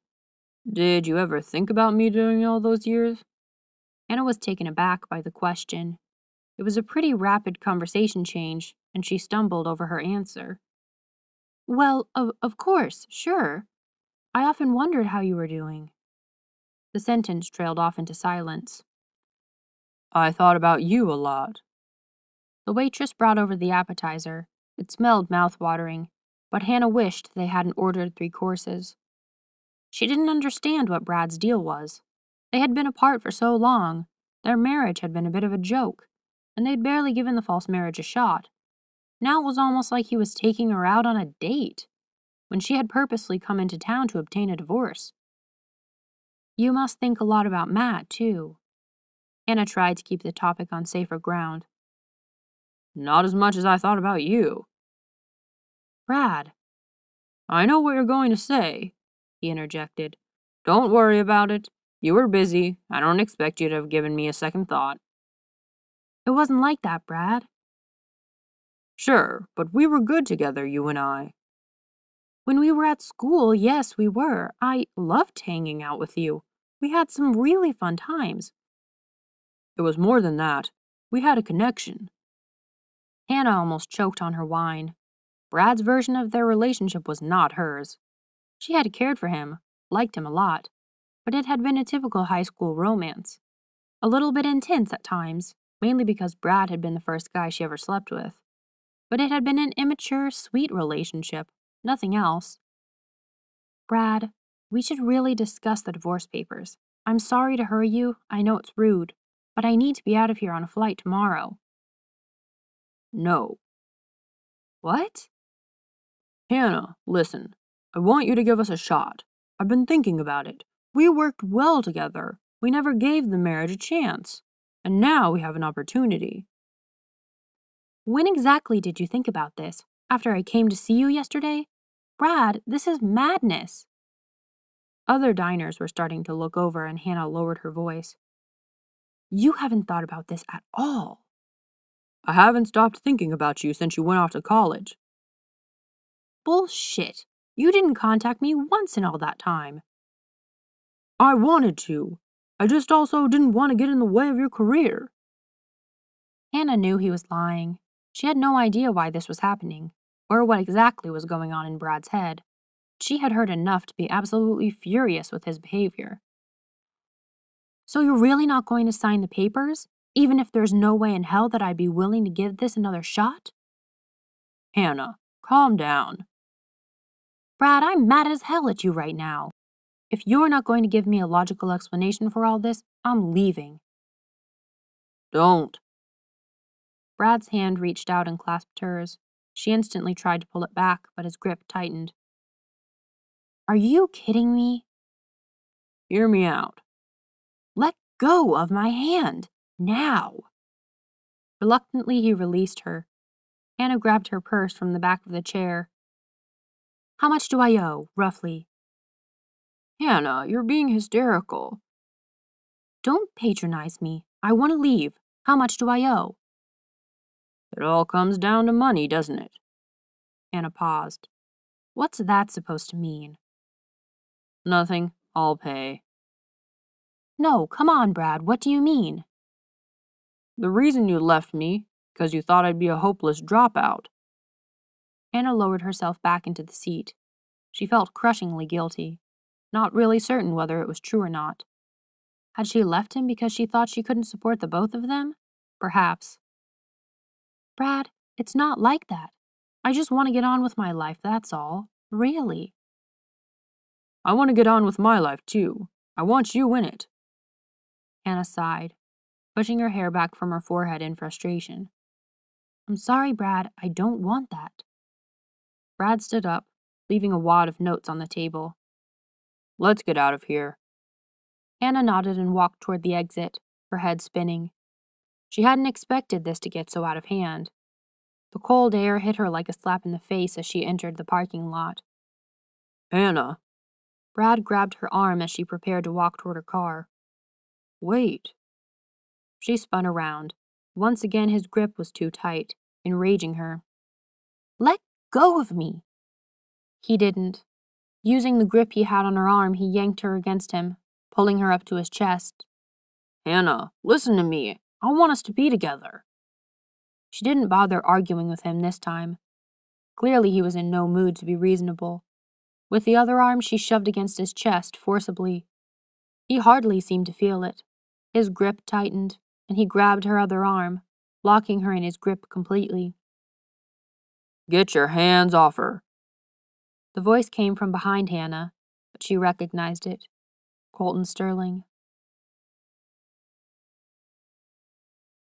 Chapter 12. Fuck off. This is between me and my wife. The word was viciously spat out, but even if it hadn't been, Colton would have recoiled. His wife? Colton recognized Brad Crawford. He ran the local garage and was reputed to be a nasty piece of work.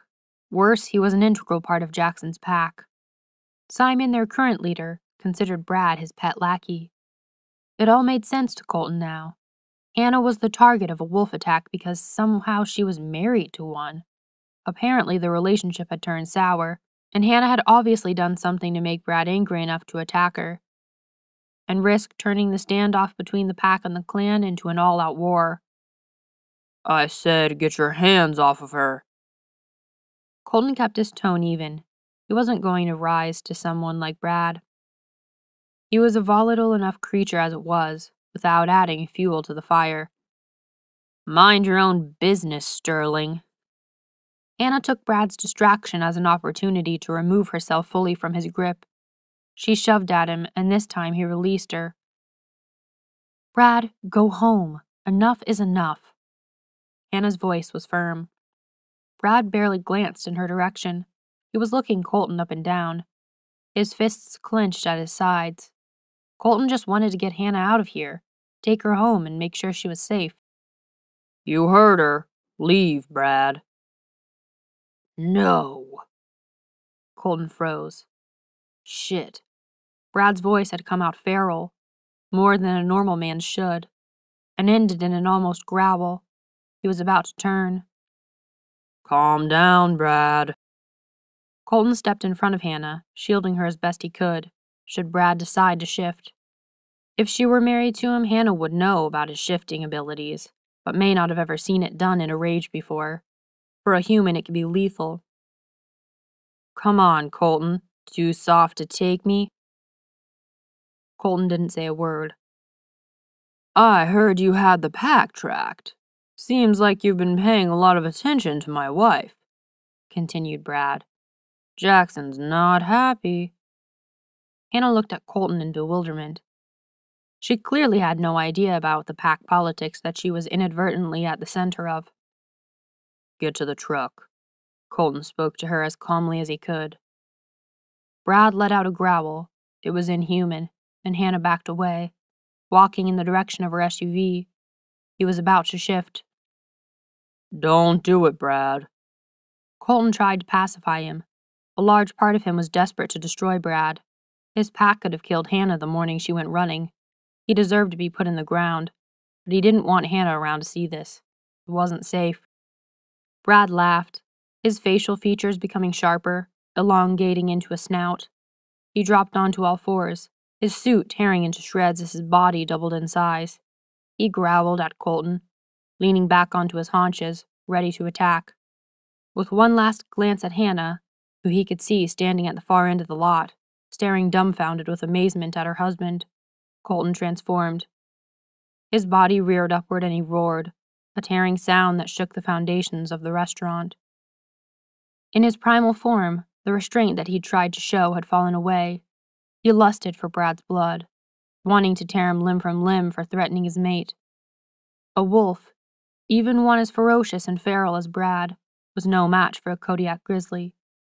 Brad lunged at him, jaws open, salivating. Colton clubbed him aside. Brad slammed onto his back, sliding across the ground, then leapt back to his feet to attack again.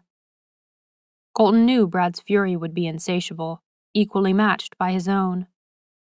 He lunged again, sideways on, and Colton bit at his hind quarter. Brad howled and then whimpered in pain. Still, he kept coming. Colton recognized him as the wolf he'd attacked in the forest, the one who had gotten away alive. He didn't want to give him the same chance this time. Brad now aimed at Colton's underbelly, staying low on the ground. Colton lowered himself on all fours, protecting himself. He swiped again at Brad, this time his claws raking down the side of Brad's body. Blood seeped from Brad's fur, trickling onto the parking lot. He made a move as if to attack Colton again, but as he retracted back onto his haunches, a whimper escaped him. Colton saw the fear flash in the wolf's eyes. He was done. If he stopped now, he could live.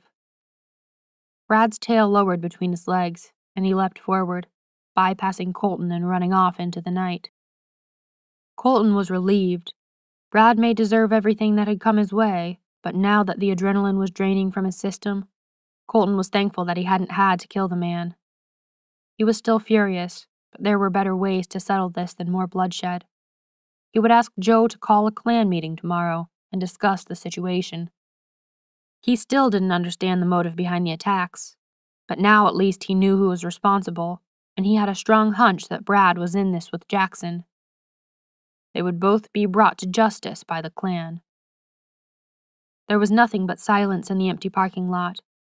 The inhabitants of Port Ursa knew when to stay indoors and mind their own business.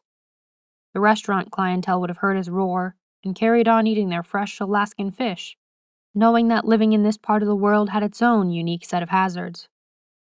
Colton swiftly transformed back into his human form and stood naked in the half-light of the night sky. Whatever emotion Colton felt prior to shifting always intensified once he was in bear form. Rage would become fury, passion would become a ruling hunger. When he shifted back, it took a while for the climaxed emotions to become right-sized again. It had never been truer than tonight. He felt fury, white-hot, prickling his skin, and lust, intensified to the point of physical pain. He marched across the parking lot, trying to quash his emotions before he faced Hannah.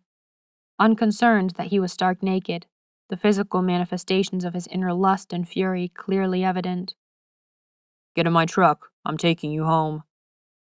Taking her elbow firmly but not tightly, he walked her to his truck. He didn't meet her eyes, or wait to listen to what she might have to say. In truth, it looked like Hannah was too shocked to say anything at all.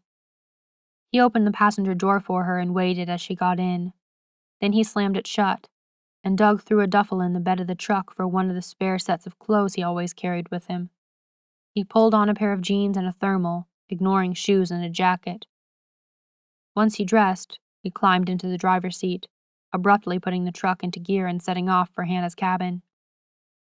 As they drove, Colton didn't trust himself to speak. He knew he should say something reassuring and kind. She'd been through a lot tonight. He was struggling to think of the right words, and didn't trust himself not to badmouth her husband. Even after all that had happened tonight, Colton felt that would be inappropriate. He didn't understand their relationship, but it wasn't his place to say anything about it. He'd seen Brad around town with many different women, come tourist season. It was practically a different woman every night. He was a notorious flirt. Brad had also been living in Port Ursa for a while, and this was Hannah's first visit. Clearly they were estranged or something to that effect. He couldn't even begin to imagine what a woman like Hannah, bright, intelligent, sexy as hell, and ambitious, would have ever been doing with a loser like Brad. Seeing him manhandle her tonight had sent Colton off in a fury, but it wasn't a surprise. It was exactly how he would have expected Brad to treat a woman. He was also assuming, rightly or wrongly, that Hannah knew about the shifter community. If she'd been married to Brad, then surely she would have known that he had certain abilities. Though the more he thought about it, and recalling her expression after she'd watched Brad shift, Colton couldn't exactly be sure. She had looked absolutely terrified. He glanced over at her. Hannah was sitting shocked still in the seat, hands clasped tightly in her lap and staring straight ahead. Maybe part of the problem between the two of them was Hannah's revulsion towards shifters, but Colton didn't want to believe that. It would kill him. He wished dearly that he knew more about how the mate bonding process worked, because he felt so strongly towards her. Did that mean that the feelings were the same for her? Or could a shifter know his true mate, love her with everything he had, and she not return the affection or passion? He wasn't sure. Chapter 13. Even when the engine was cut and Colton exited the car, Hannah didn't realize that they'd arrived at her cabin. What she'd just witnessed wasn't physically possible. It defied the purest laws of science. The practiced, principled laws that she'd based her entire career on. The laws and rules that she loved, chiefly because there was such limited gray area. It was black and white, divided into what was possible and what was impossible. She couldn't count how many times a medical intervention had caused results deemed to be a miracle. It was lovely that people thought so, but in her experience it was never true. There was always a percentage of possibility, no matter how small, that could weigh in a person's favor. But a man turning into a wolf or a bear in front of her eyes? That was completely, categorically impossible. But it had happened. Hannah felt as though her entire perception of reality had just been liquidated. Hannah? Colton was standing by the passenger door, waiting for her to get out. He was wearing clothes. She hadn't noticed that he put them back on. He looked completely normal. Normal, human, hot, sexy, all the things she'd thought him to be only hours ago. The fact that she'd seen him transform, shredding his clothes like the Incredible Hulk, into a huge, terrifying grizzly bear, seemed laughable now. She exited the car cautiously. Looking up at him, she questioned her sanity. Had the fresh air gotten to her? Had high levels of oxygen, as opposed to the usual monoxide she must have inhaled every day living in the city, given her strange hallucinations? Was it some intense and acute psychosomatic thing, where thinking that her husband was threatening and underhand, like a wolf? And that Colton was warm, solid and big and cuddly like a bear, suddenly manifested itself in her reality? She walked unsteadily to the door. She could feel the heat from Colton at her side, even though he wasn't touching her. That had been another thing she recalled, the bizarrely intense heat that constantly emanated from his body. Hypothetically, she thought, if someone was going to physically transform into another shape entirely, then the energy required would be astounding. Colton must walk around the ball of nuclear fusion residing in him. No wonder he felt hot. Hannah fumbled for her keys as they reached the door. Her body was on autopilot, familiar motions taking over while her brain scrambled itself. Hannah? Colton was standing at the doorway. She had assumed he was going to come in, explain what the hell was going on, but it didn't seem that way. Lock the door. She was momentarily confused by the request, till it clicked. Brad. He might come back. Her wolf husband. The thought made her feel queasy. She didn't want him around her ever again. Not because of this seeming ability to transform, which she still doubted was wholly true, but the guilt trip, the grabbing, and the totally out of the blue notion that they should be together made Hannah half furious and half afraid. Brad just didn't seem stable, and unstable people were dangerous. She nodded at his request, closing the door when Colton made no move to come in. She double-bolted it, the metal screeching from lack of oil. Not really knowing what to do, she sat down on the bed, staring at the empty fire grate. Her mind commanded her to get up and light it before she froze to death, but her body was unable to move. Wine. There was a bottle of wine that she'd placed in the cooler the evening she'd arrived. It had been purchased to honor the moment when she obtained the signed divorce papers from Brad. She'd imagined pouring a glass and toasting to her future. Well, it was redundant now. Hannah didn't think she'd ever needed a drink more in the entirety of her life. A few sips and she felt able to light the fire. Every movement her body made, she quietly congratulated herself, urging herself on, and the end goal to try and reach a sense of normalcy.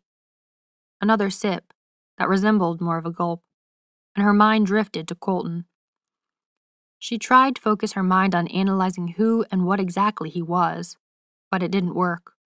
All she could think about was the naked body, the beautiful, buff and muscled, hard body that had strode across the restaurant parking lot toward her. His junk hanging all over the place. The man was extremely well hung. Even then, as her world was erupting into madness, that vision jolted her. Pure, adulterated desire rippled through her. It then occurred to her to wonder why he hadn't spoken in the car. It was she who was suffering extreme shock. Why hadn't he said a word? She was certain that it wasn't the revelation of the fact that she was married. Yes, they'd had a few moments since meeting that potentially could have led to something more, but any personal subjects hadn't really been brought up. Certainly nothing that would have led her to reveal that kind of information. Perhaps he thought she'd lied to him about the business meeting. To Hannah, it hadn't been a lie. She had considered it such, but perhaps Colton got the wrong idea? She dismissed it. She didn't believe that Colton was that petty. Why the hell hadn't he come inside? Earlier, she had been reluctant for anything to happen between them. That reluctance was fading fast. Tomorrow, she'd be leaving Alaska, and she knew without a shadow of a doubt that she would regret not sharing a bed with Colton for a long, long time. She laughed at herself. Clearly, the fact that Colton could transform into a bear, seemingly at will, had absolutely not dampened his desirability to her. If anything, it was the opposite. She walked over to the window. Drawing aside the curtains, she looked out. Colton's truck was out there. She could make out his shadowy figure inside the cab. Hannah's stomach flipped. He was standing watch, making sure Brad didn't return. Oh, hell no. If he was going to be her protector, then he was going to do it from inside her cabin, with her. Her world had been turned inside out tonight. To hell with her precaution and her feelings tomorrow. Hannah wanted Colton Sterling for as long as she could have him. She grabbed the coverlet off the bed and draped it around herself. With one last gulp from the wine glass to fortify herself, she stepped out of the cabin and walked toward Colton's truck. Chapter 14. Colton heard her approach before she knocked on the window. Her cheeks were flushed and her eyes were still wide and uncomprehending. He opened the door, waiting for her to speak. Please come inside. She had started shivering on the walk up to him and wrapped the covers she was wearing more tightly around herself. Colton wanted to take her in his arms and share his body heat with her. He held back, still unsure as to what she truly wanted. Are you sure? No. He nodded. He was going to come inside anyway. He felt himself harden against his jeans. She might be somebody else's wife, but Hannah Cooper was his mate, and he was tired of trying to fight the chemistry between them. He led the way back to the cabin. Can I get you a drink? She asked. No. Colton placed a hand on the small of her back, moving her closer to the fire. You're cold. After a few minutes by the open flames, she shed the coverlet gratefully. Colton didn't say a word. Do you want to explain what happened back there? Hannah asked eventually. I'm a shifter, part of an old clan that's lived in the Port Ursa territory for years. Your husband is also a shifter, but then I guess you already knew that. No, I did not know that. What? I didn't know that, she repeated herself, looking up at Colton as if waiting for him to clarify what the hell he was talking about. I didn't realize. I thought as his wife you would have known. No, I married Brad the summer we graduated from high school, in Vegas. It was a spur-of-the-moment, crazy, reckless, and stupid thing that we did. The moment we got back from the road trip, when the summer was over, I went off to college, and I never saw Brad again. Till yesterday. Oh. I came to get divorce papers signed. I recently came into a large inheritance, and I want to use it to open my own practice. My lawyer advised that I should find Brad and get a legal divorce to protect my assets should he ever come looking for me. Things were starting to get a lot clearer for Colton. If Hannah was the beneficiary of an inheritance, then it could be why Brad and the pack were hunting her down. Did Brad know about the inheritance? No, she hesitated. Not that I'm aware of. What do you mean? Well, there was something he said, before we left the restaurant, about it always being about money. I didn't know what he meant, but his behavior was so strange, wanting to get back with me. I really can't figure out why. Unless somehow he knew about the money. I don't know. It just didn't seem like him. That behavior would be out of character. Colton didn't say anything. Hannah had known Brad as a high school student. The behavior that Colton suspected Brad of, trying by any means to get the money, was completely typical of the Brad he knew. Why do you ask? It's nothing. Just stay away from him, replied Colton. I'm leaving tomorrow. I know. Colton took a step toward her. She was wearing a simple blouse, one that would have been commonplace on anyone but Hannah. Her breasts filled it out to bursting point, and Colton could see her nipples puckered beneath the cotton fabric. He averted his eyes from her chest and met her gaze. The heat of the room seemed to intensify, blood pounding in Colton's body as he drowned in the dilated pupils of her blue eyes. Her breath was coming in perceptibly shorter gasps as Colton bent his head down toward her. She didn't move away this time. He let his lip gently graze hers, enjoying her obvious reaction to him. His acute hearing easily detected her accelerated heart rate. He did it again. Colton could be patient, take this at a painfully slow pace, just to get Hannah to beg for him when the time came. He ran his thumb along her jawline, studying her. It was a face he would never forget. Those perfect rosebud lips, those flushed cheekbones, and the small smattering of freckles that bridged her nose. He leaned in and breathed her scent. He had never smelled anything like her, as if she had been made perfectly, just for him. He kissed her, starting slowly, lightly. Her lips parted in wanting, and he increased the pressure, his tongue emulating what he would eventually be doing between her thighs. She moaned softly against him, and Colton wrapped his arms around her, drawing her closer to his body, pressing his erection against the lower part of her stomach. Hannah slid her arms around his back, bringing his body closer still. She was delicious, her mouth tasting like honey and cold Arctic air. As their kiss deepened, the space between them vanished. Their bodies molded to one another in a perfect fit. Colton wanted to take his time. Hannah was moving against him, deepening the kiss. The friction caused by their closeness wasn't helping him slow things down. He dragged his lips away from hers. Their breathing, in perfect unison, was heavy. Hannah's chest rose up and down rapidly, causing the buttons on her blouse to stretch even more. Colton couldn't wait any longer to undress her. From the moment he'd laid eyes on Hannah and Sterling Outfitters, all he'd wanted to do was discover intimately the rest of the body that drove him to distraction.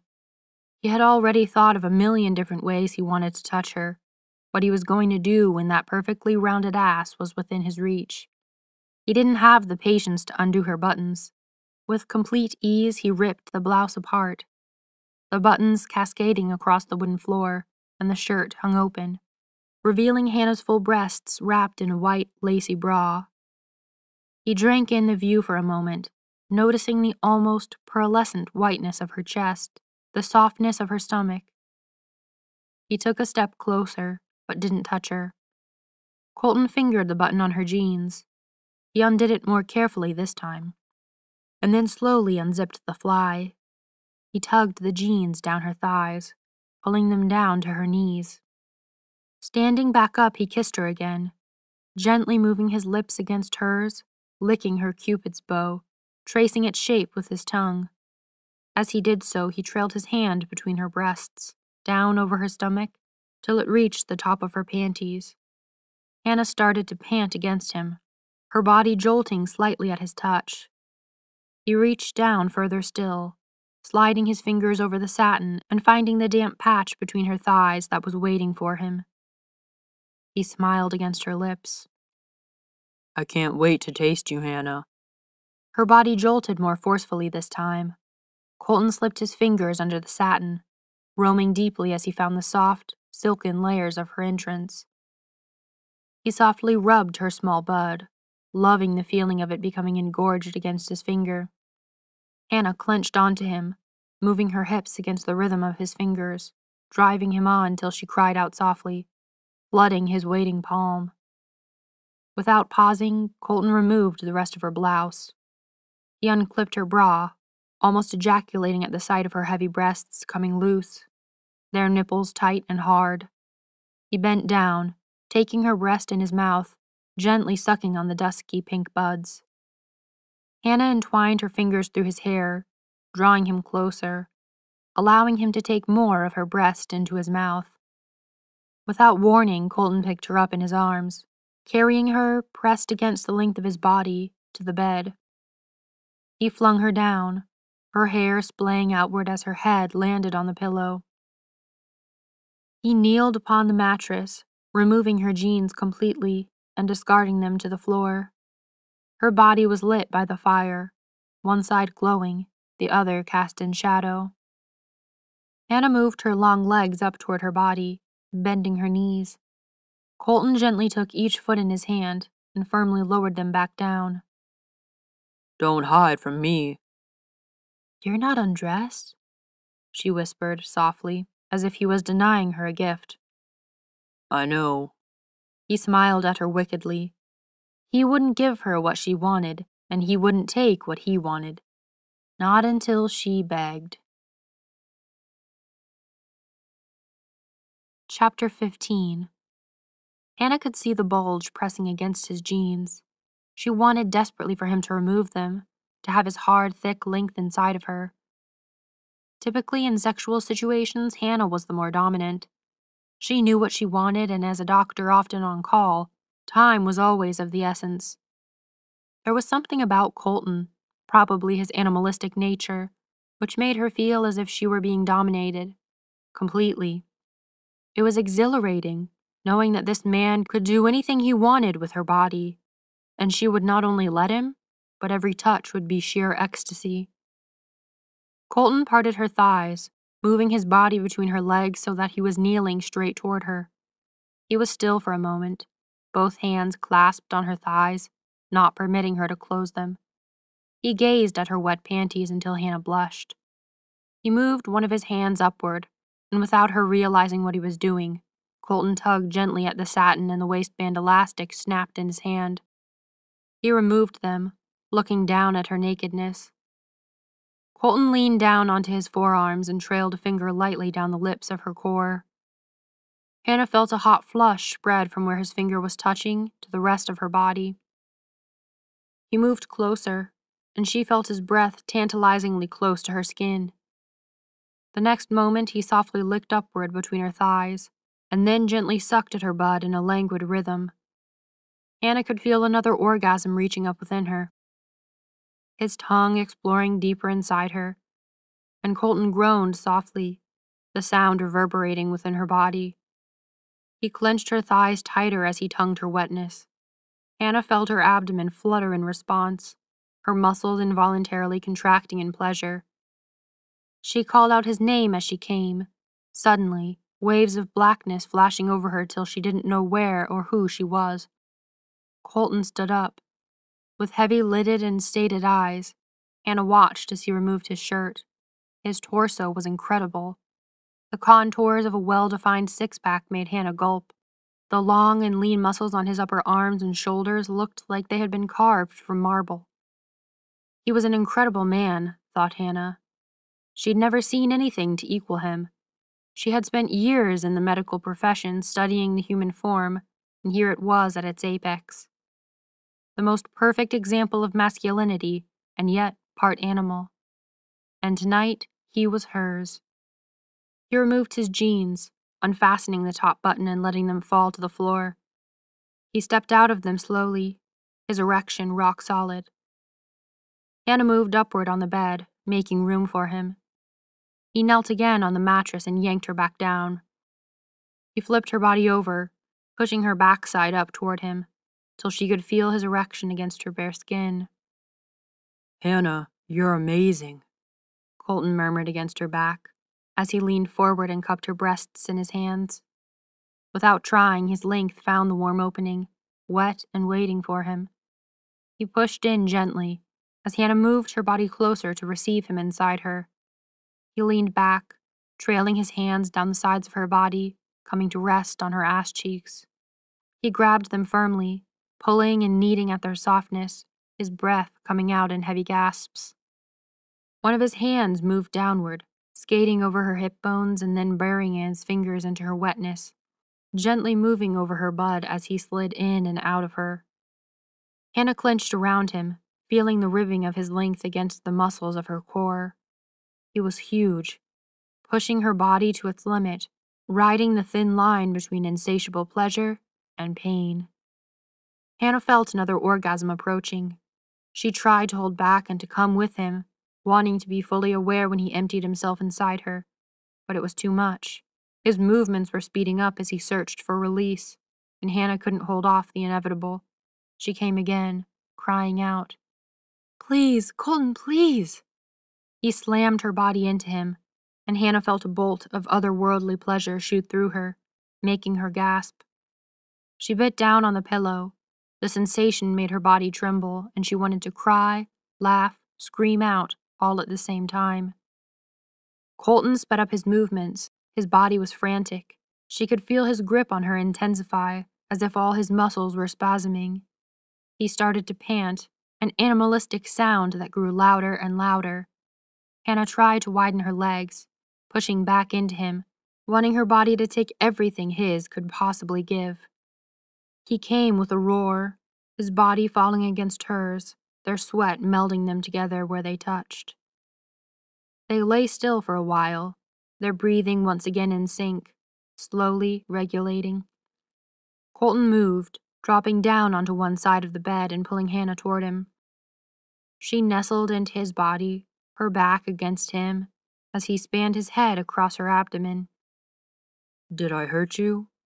Colton spoke, his low, soft voice breaking the silence. The opposite. Good. His hand continued to stay resting on her abdomen, its heat soothing the loss she felt at the absence of him within her. Hannah moved her hand downward, covering his with her own. Tell me about being a bear. I think I'm ready to hear it now. Colton laughed gently against her bare shoulder. He kissed her lightly there, before leaning back. Well, what do you want to know? What is it? How do you do it? Hannah knew he was smiling. She pictured those sharp incisors that made him look so devilish, and leaned back closer into him. Okay. He started to move his hand lightly in a circular motion between her hips while he spoke. That I don't really know. It's inherited, genetically, so I've always been this way. We don't usually come up against prying doctors. We heal rapidly. Hannah laughed. I just don't understand it. Yeah, to be honest, I don't either. But it feels entirely natural to me. Sometimes my bear feels more natural than my human form. That makes sense. No, it doesn't. Colton gently bit her shoulder, then inhaled the scent of her skin. You know, you smell like you were made for me. I wanted you the moment I saw you. I wanted this. It was the same for me, though based purely on your physical appearance. Not my winning personality? No, Hannah gasped as he slid his fingers inside her. That's just a bonus. I see. He continued to move his fingers gently in and out of her, and Hannah flooded with wetness again, her head feeling light and floating as he drew out the waves of pleasure rushing through her body. Again? She asked, feeling the unmistakable hardness against her back. We only have tonight, so yes. Hannah sighed with pleasure, hoping that dawn was a long way off. Chapter 16. Hannah awoke to the smell of fresh coffee. The percolator was churning away in the kitchenette, while Colton stood at the sink washing cups. Where did you get good coffee? She asked.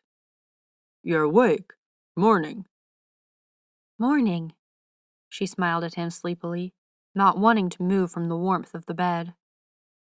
I get the stuff imported. Shipped straight to the outfitters. I had my assistant run it by earlier. The coffee around here is appalling. It really is. I got some horrible stuff from the supermarket. You're my hero. I take it I've met another addict? The biggest. We thrive on it in the medical profession. Always an excuse. He brought 2 steaming mugs over and sat on the bed next to her. Hannah sipped the coffee gratefully. How are you feeling? He asked. Well, right now I'm only choosing to remember the good bits. Keep it that way. He leaned over and kissed her softly on the forehead. I have to go and take care of a couple things. Are you leaving on the 4 o'clock? Yes. Is there anything I can do to extend your trip? No. Hannah took his hand. But thank you for everything. Colton nodded. He smiled at her, but it didn't reach his eyes. They didn't say goodbye to one another. Colton eventually rose from the bed and rinsed his cup out under the faucet. Hannah covered herself up with the duvet and walked him to the door.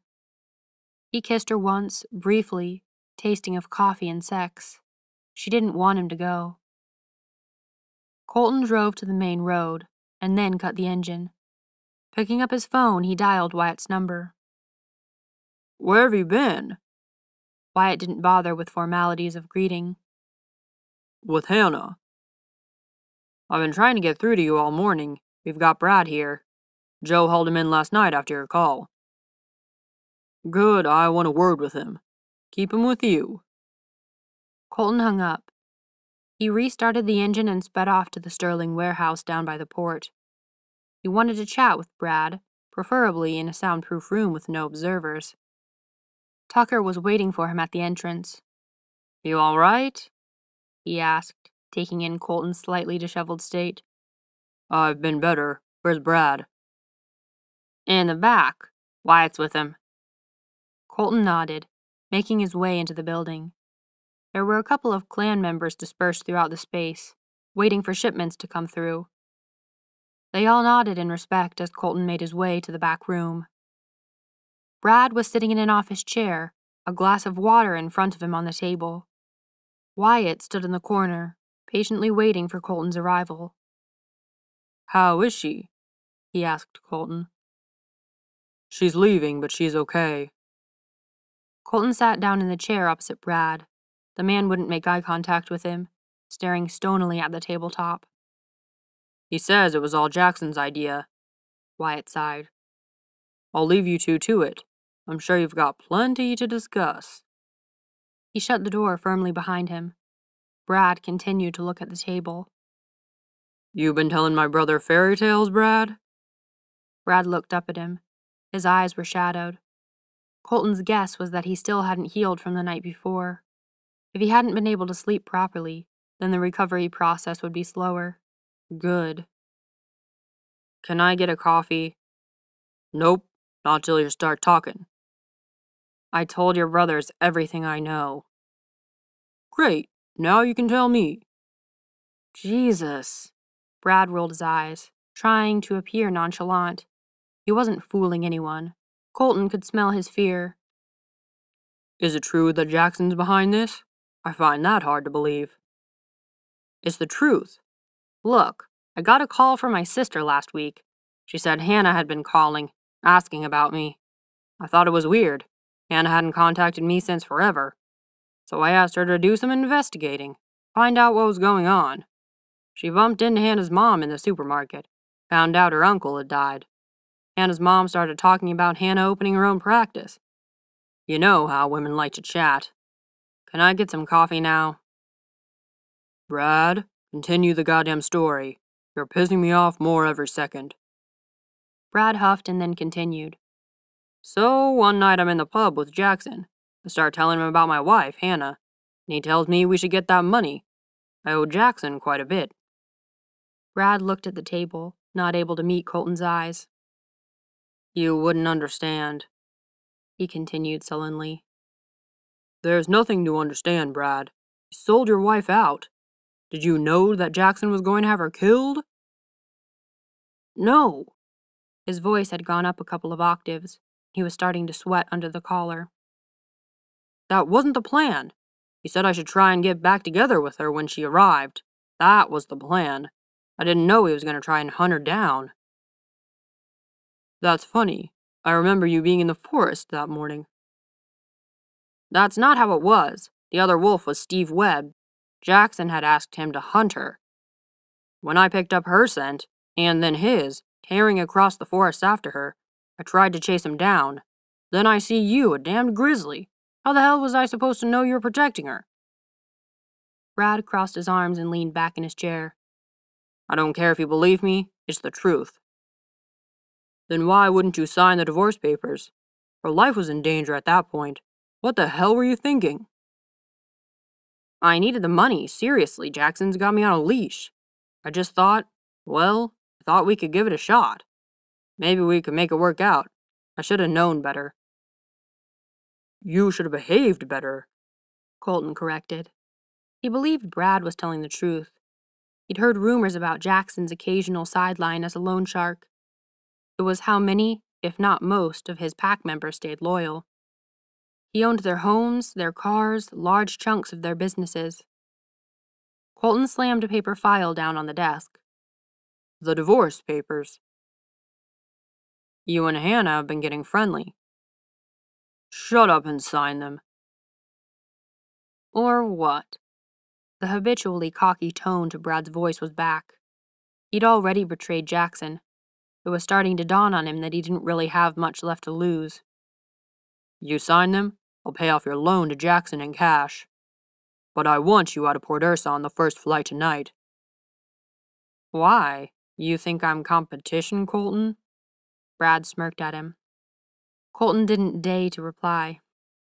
He threw a pen onto the table, watching as it rolled toward Brad. Sign. Brad sighed and reluctantly picked up the pen. As soon as the ink touched paper, Colton called in Tucker, asking him to withdraw funds from his personal account. Tucker asked no questions.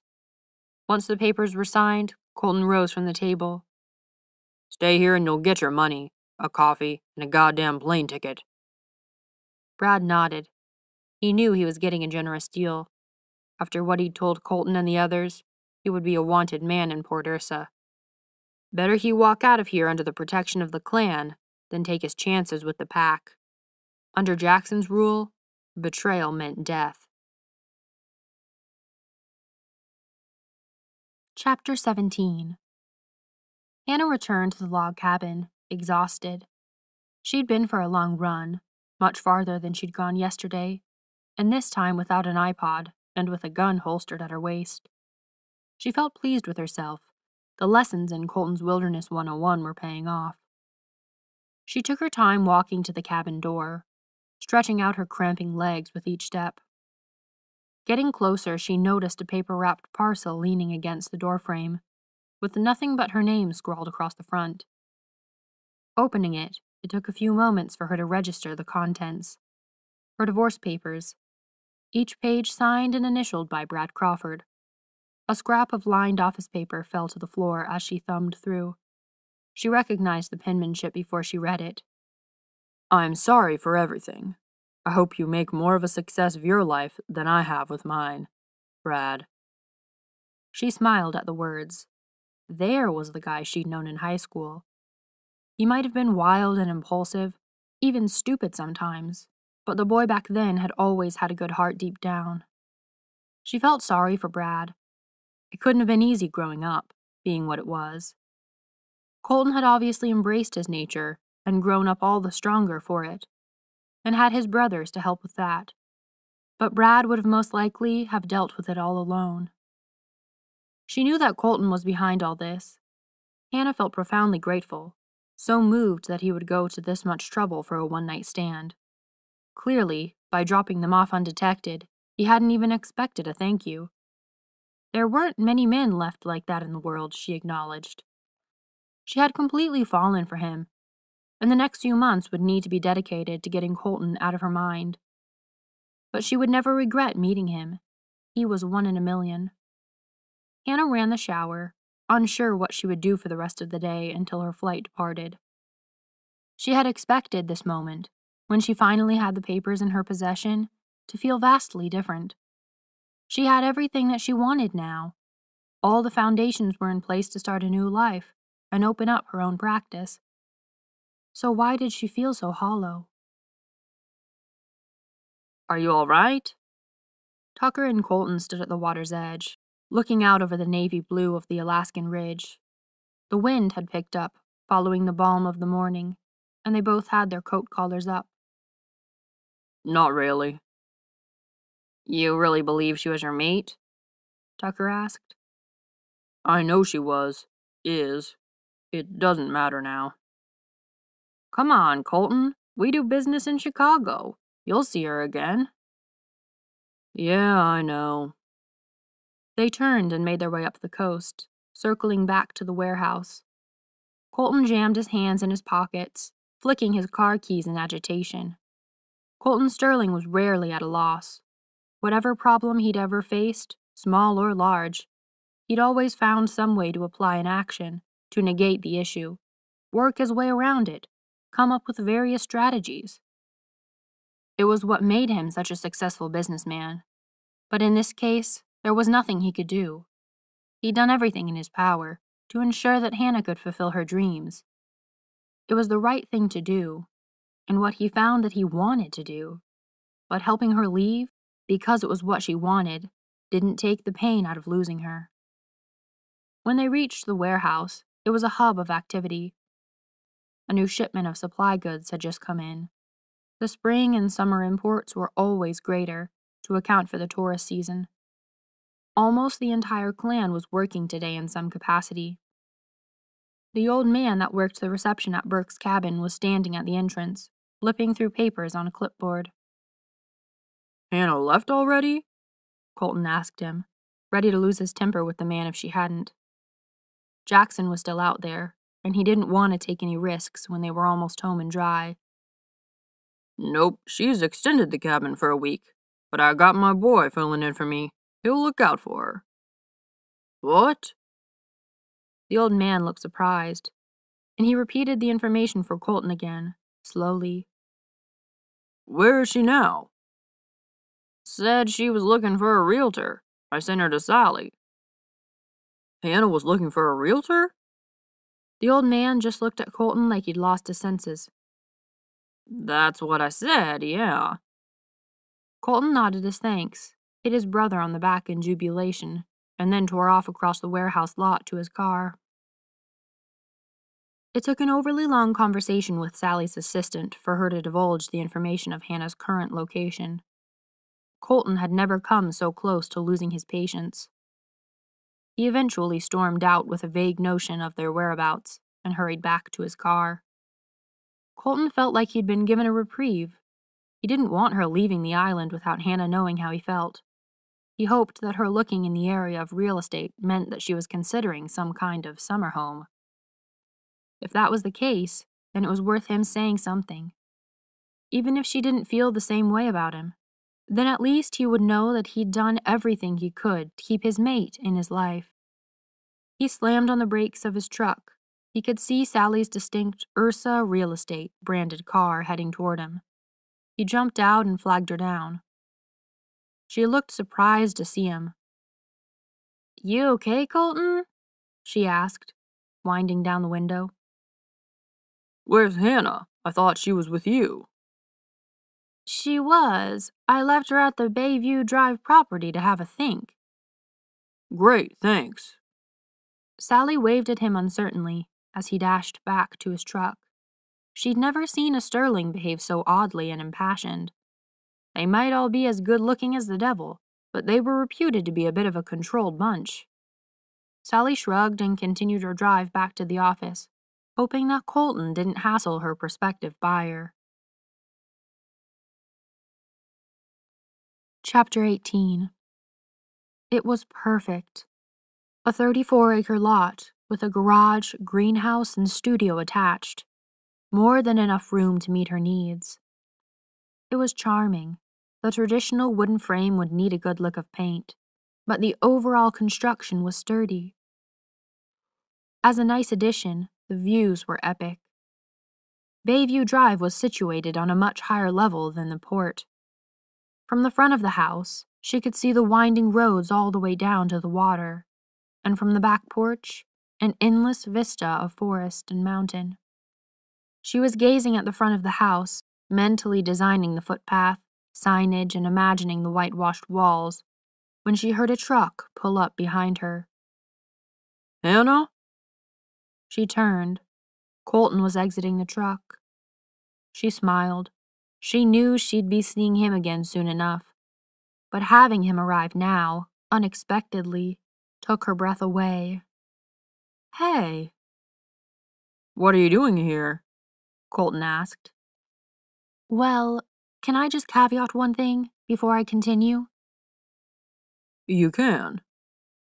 Please don't think this is me, like, staying around, hoping for something more. Okay.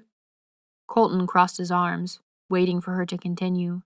He didn't look particularly pleased by her words. His displeasure made Hannah hesitate before continuing. I was thinking, after I got the papers, which, thank you, by the way. Sorry, I should have said that first. I'm so grateful, really. It's okay, go on. Well, I was thinking about the time we met, the kid in the store, how he couldn't go to the doctor's because the road was closed. And it got me thinking that, actually, for a town this size, there should really be a general practitioner. And maybe better to go where I'm actually needed than to a city where everyone is already well provided for. And I didn't come into the decision-making process at all? No. Hannah paused. It was a big fat lie. He was a large part of the decision, but she didn't want to put him under pressure. She was hoping if she moved here they could start dating, but she didn't want it to seem like she was expecting anything. On the other hand, it wouldn't do much good to be dishonest about it. Really? Hannah sighed at him. She kicked a pebble on the ground with her shoe, trying to find the words that could convey her interest in Colton without revealing the weighty truth of her feelings, the crazy, head-over-heels, impulsive feelings she had for him that she didn't even understand. Okay. He continued when Hannah didn't reply. Let me tell you this. In the legends of our clan, going back over centuries, each shifter has one true mate, one person out in the world somewhere that is perfectly matched for them. He rolled his eyes at her. I thought it was a load of crap, to tell you the truth, until I met you. What I said earlier about your smell, it's more than that. It's everything about you. Around you, always my bear wants to break free. You call to it in a way that I don't understand. You call to me in a way that I don't understand. My entire life I've never been content. Happy, yes, but content? Never. Like I was constantly searching for something that would temper the restlessness in me. And it's you. I don't think I can find peace without you, Hannah. I'm in love with you. I will be in love with you always, no matter what you feel about me. Hannah stood still, aware of the breeze making her hair dance around her face, the smell of the salt water being carried up from the coast. Knowing that for the rest of her life, she would remember this moment. I love you too, Colton. It hit me this morning. The realization that if I left, I would spend the rest of my life trying to get back here, to you. Colton strode over and took her in his arms. He wound her hair up in his fist, holding her face up to his as he kissed her hello. The end. This has been Billionaire Bear's Bride, Kodiak Island Shifters, Book 1. Written by Candace Ayers, narrated by Addison Barnes. Copyright 2017 by Lovestruck Romance. Production copyright 2018 by Candace Ayers.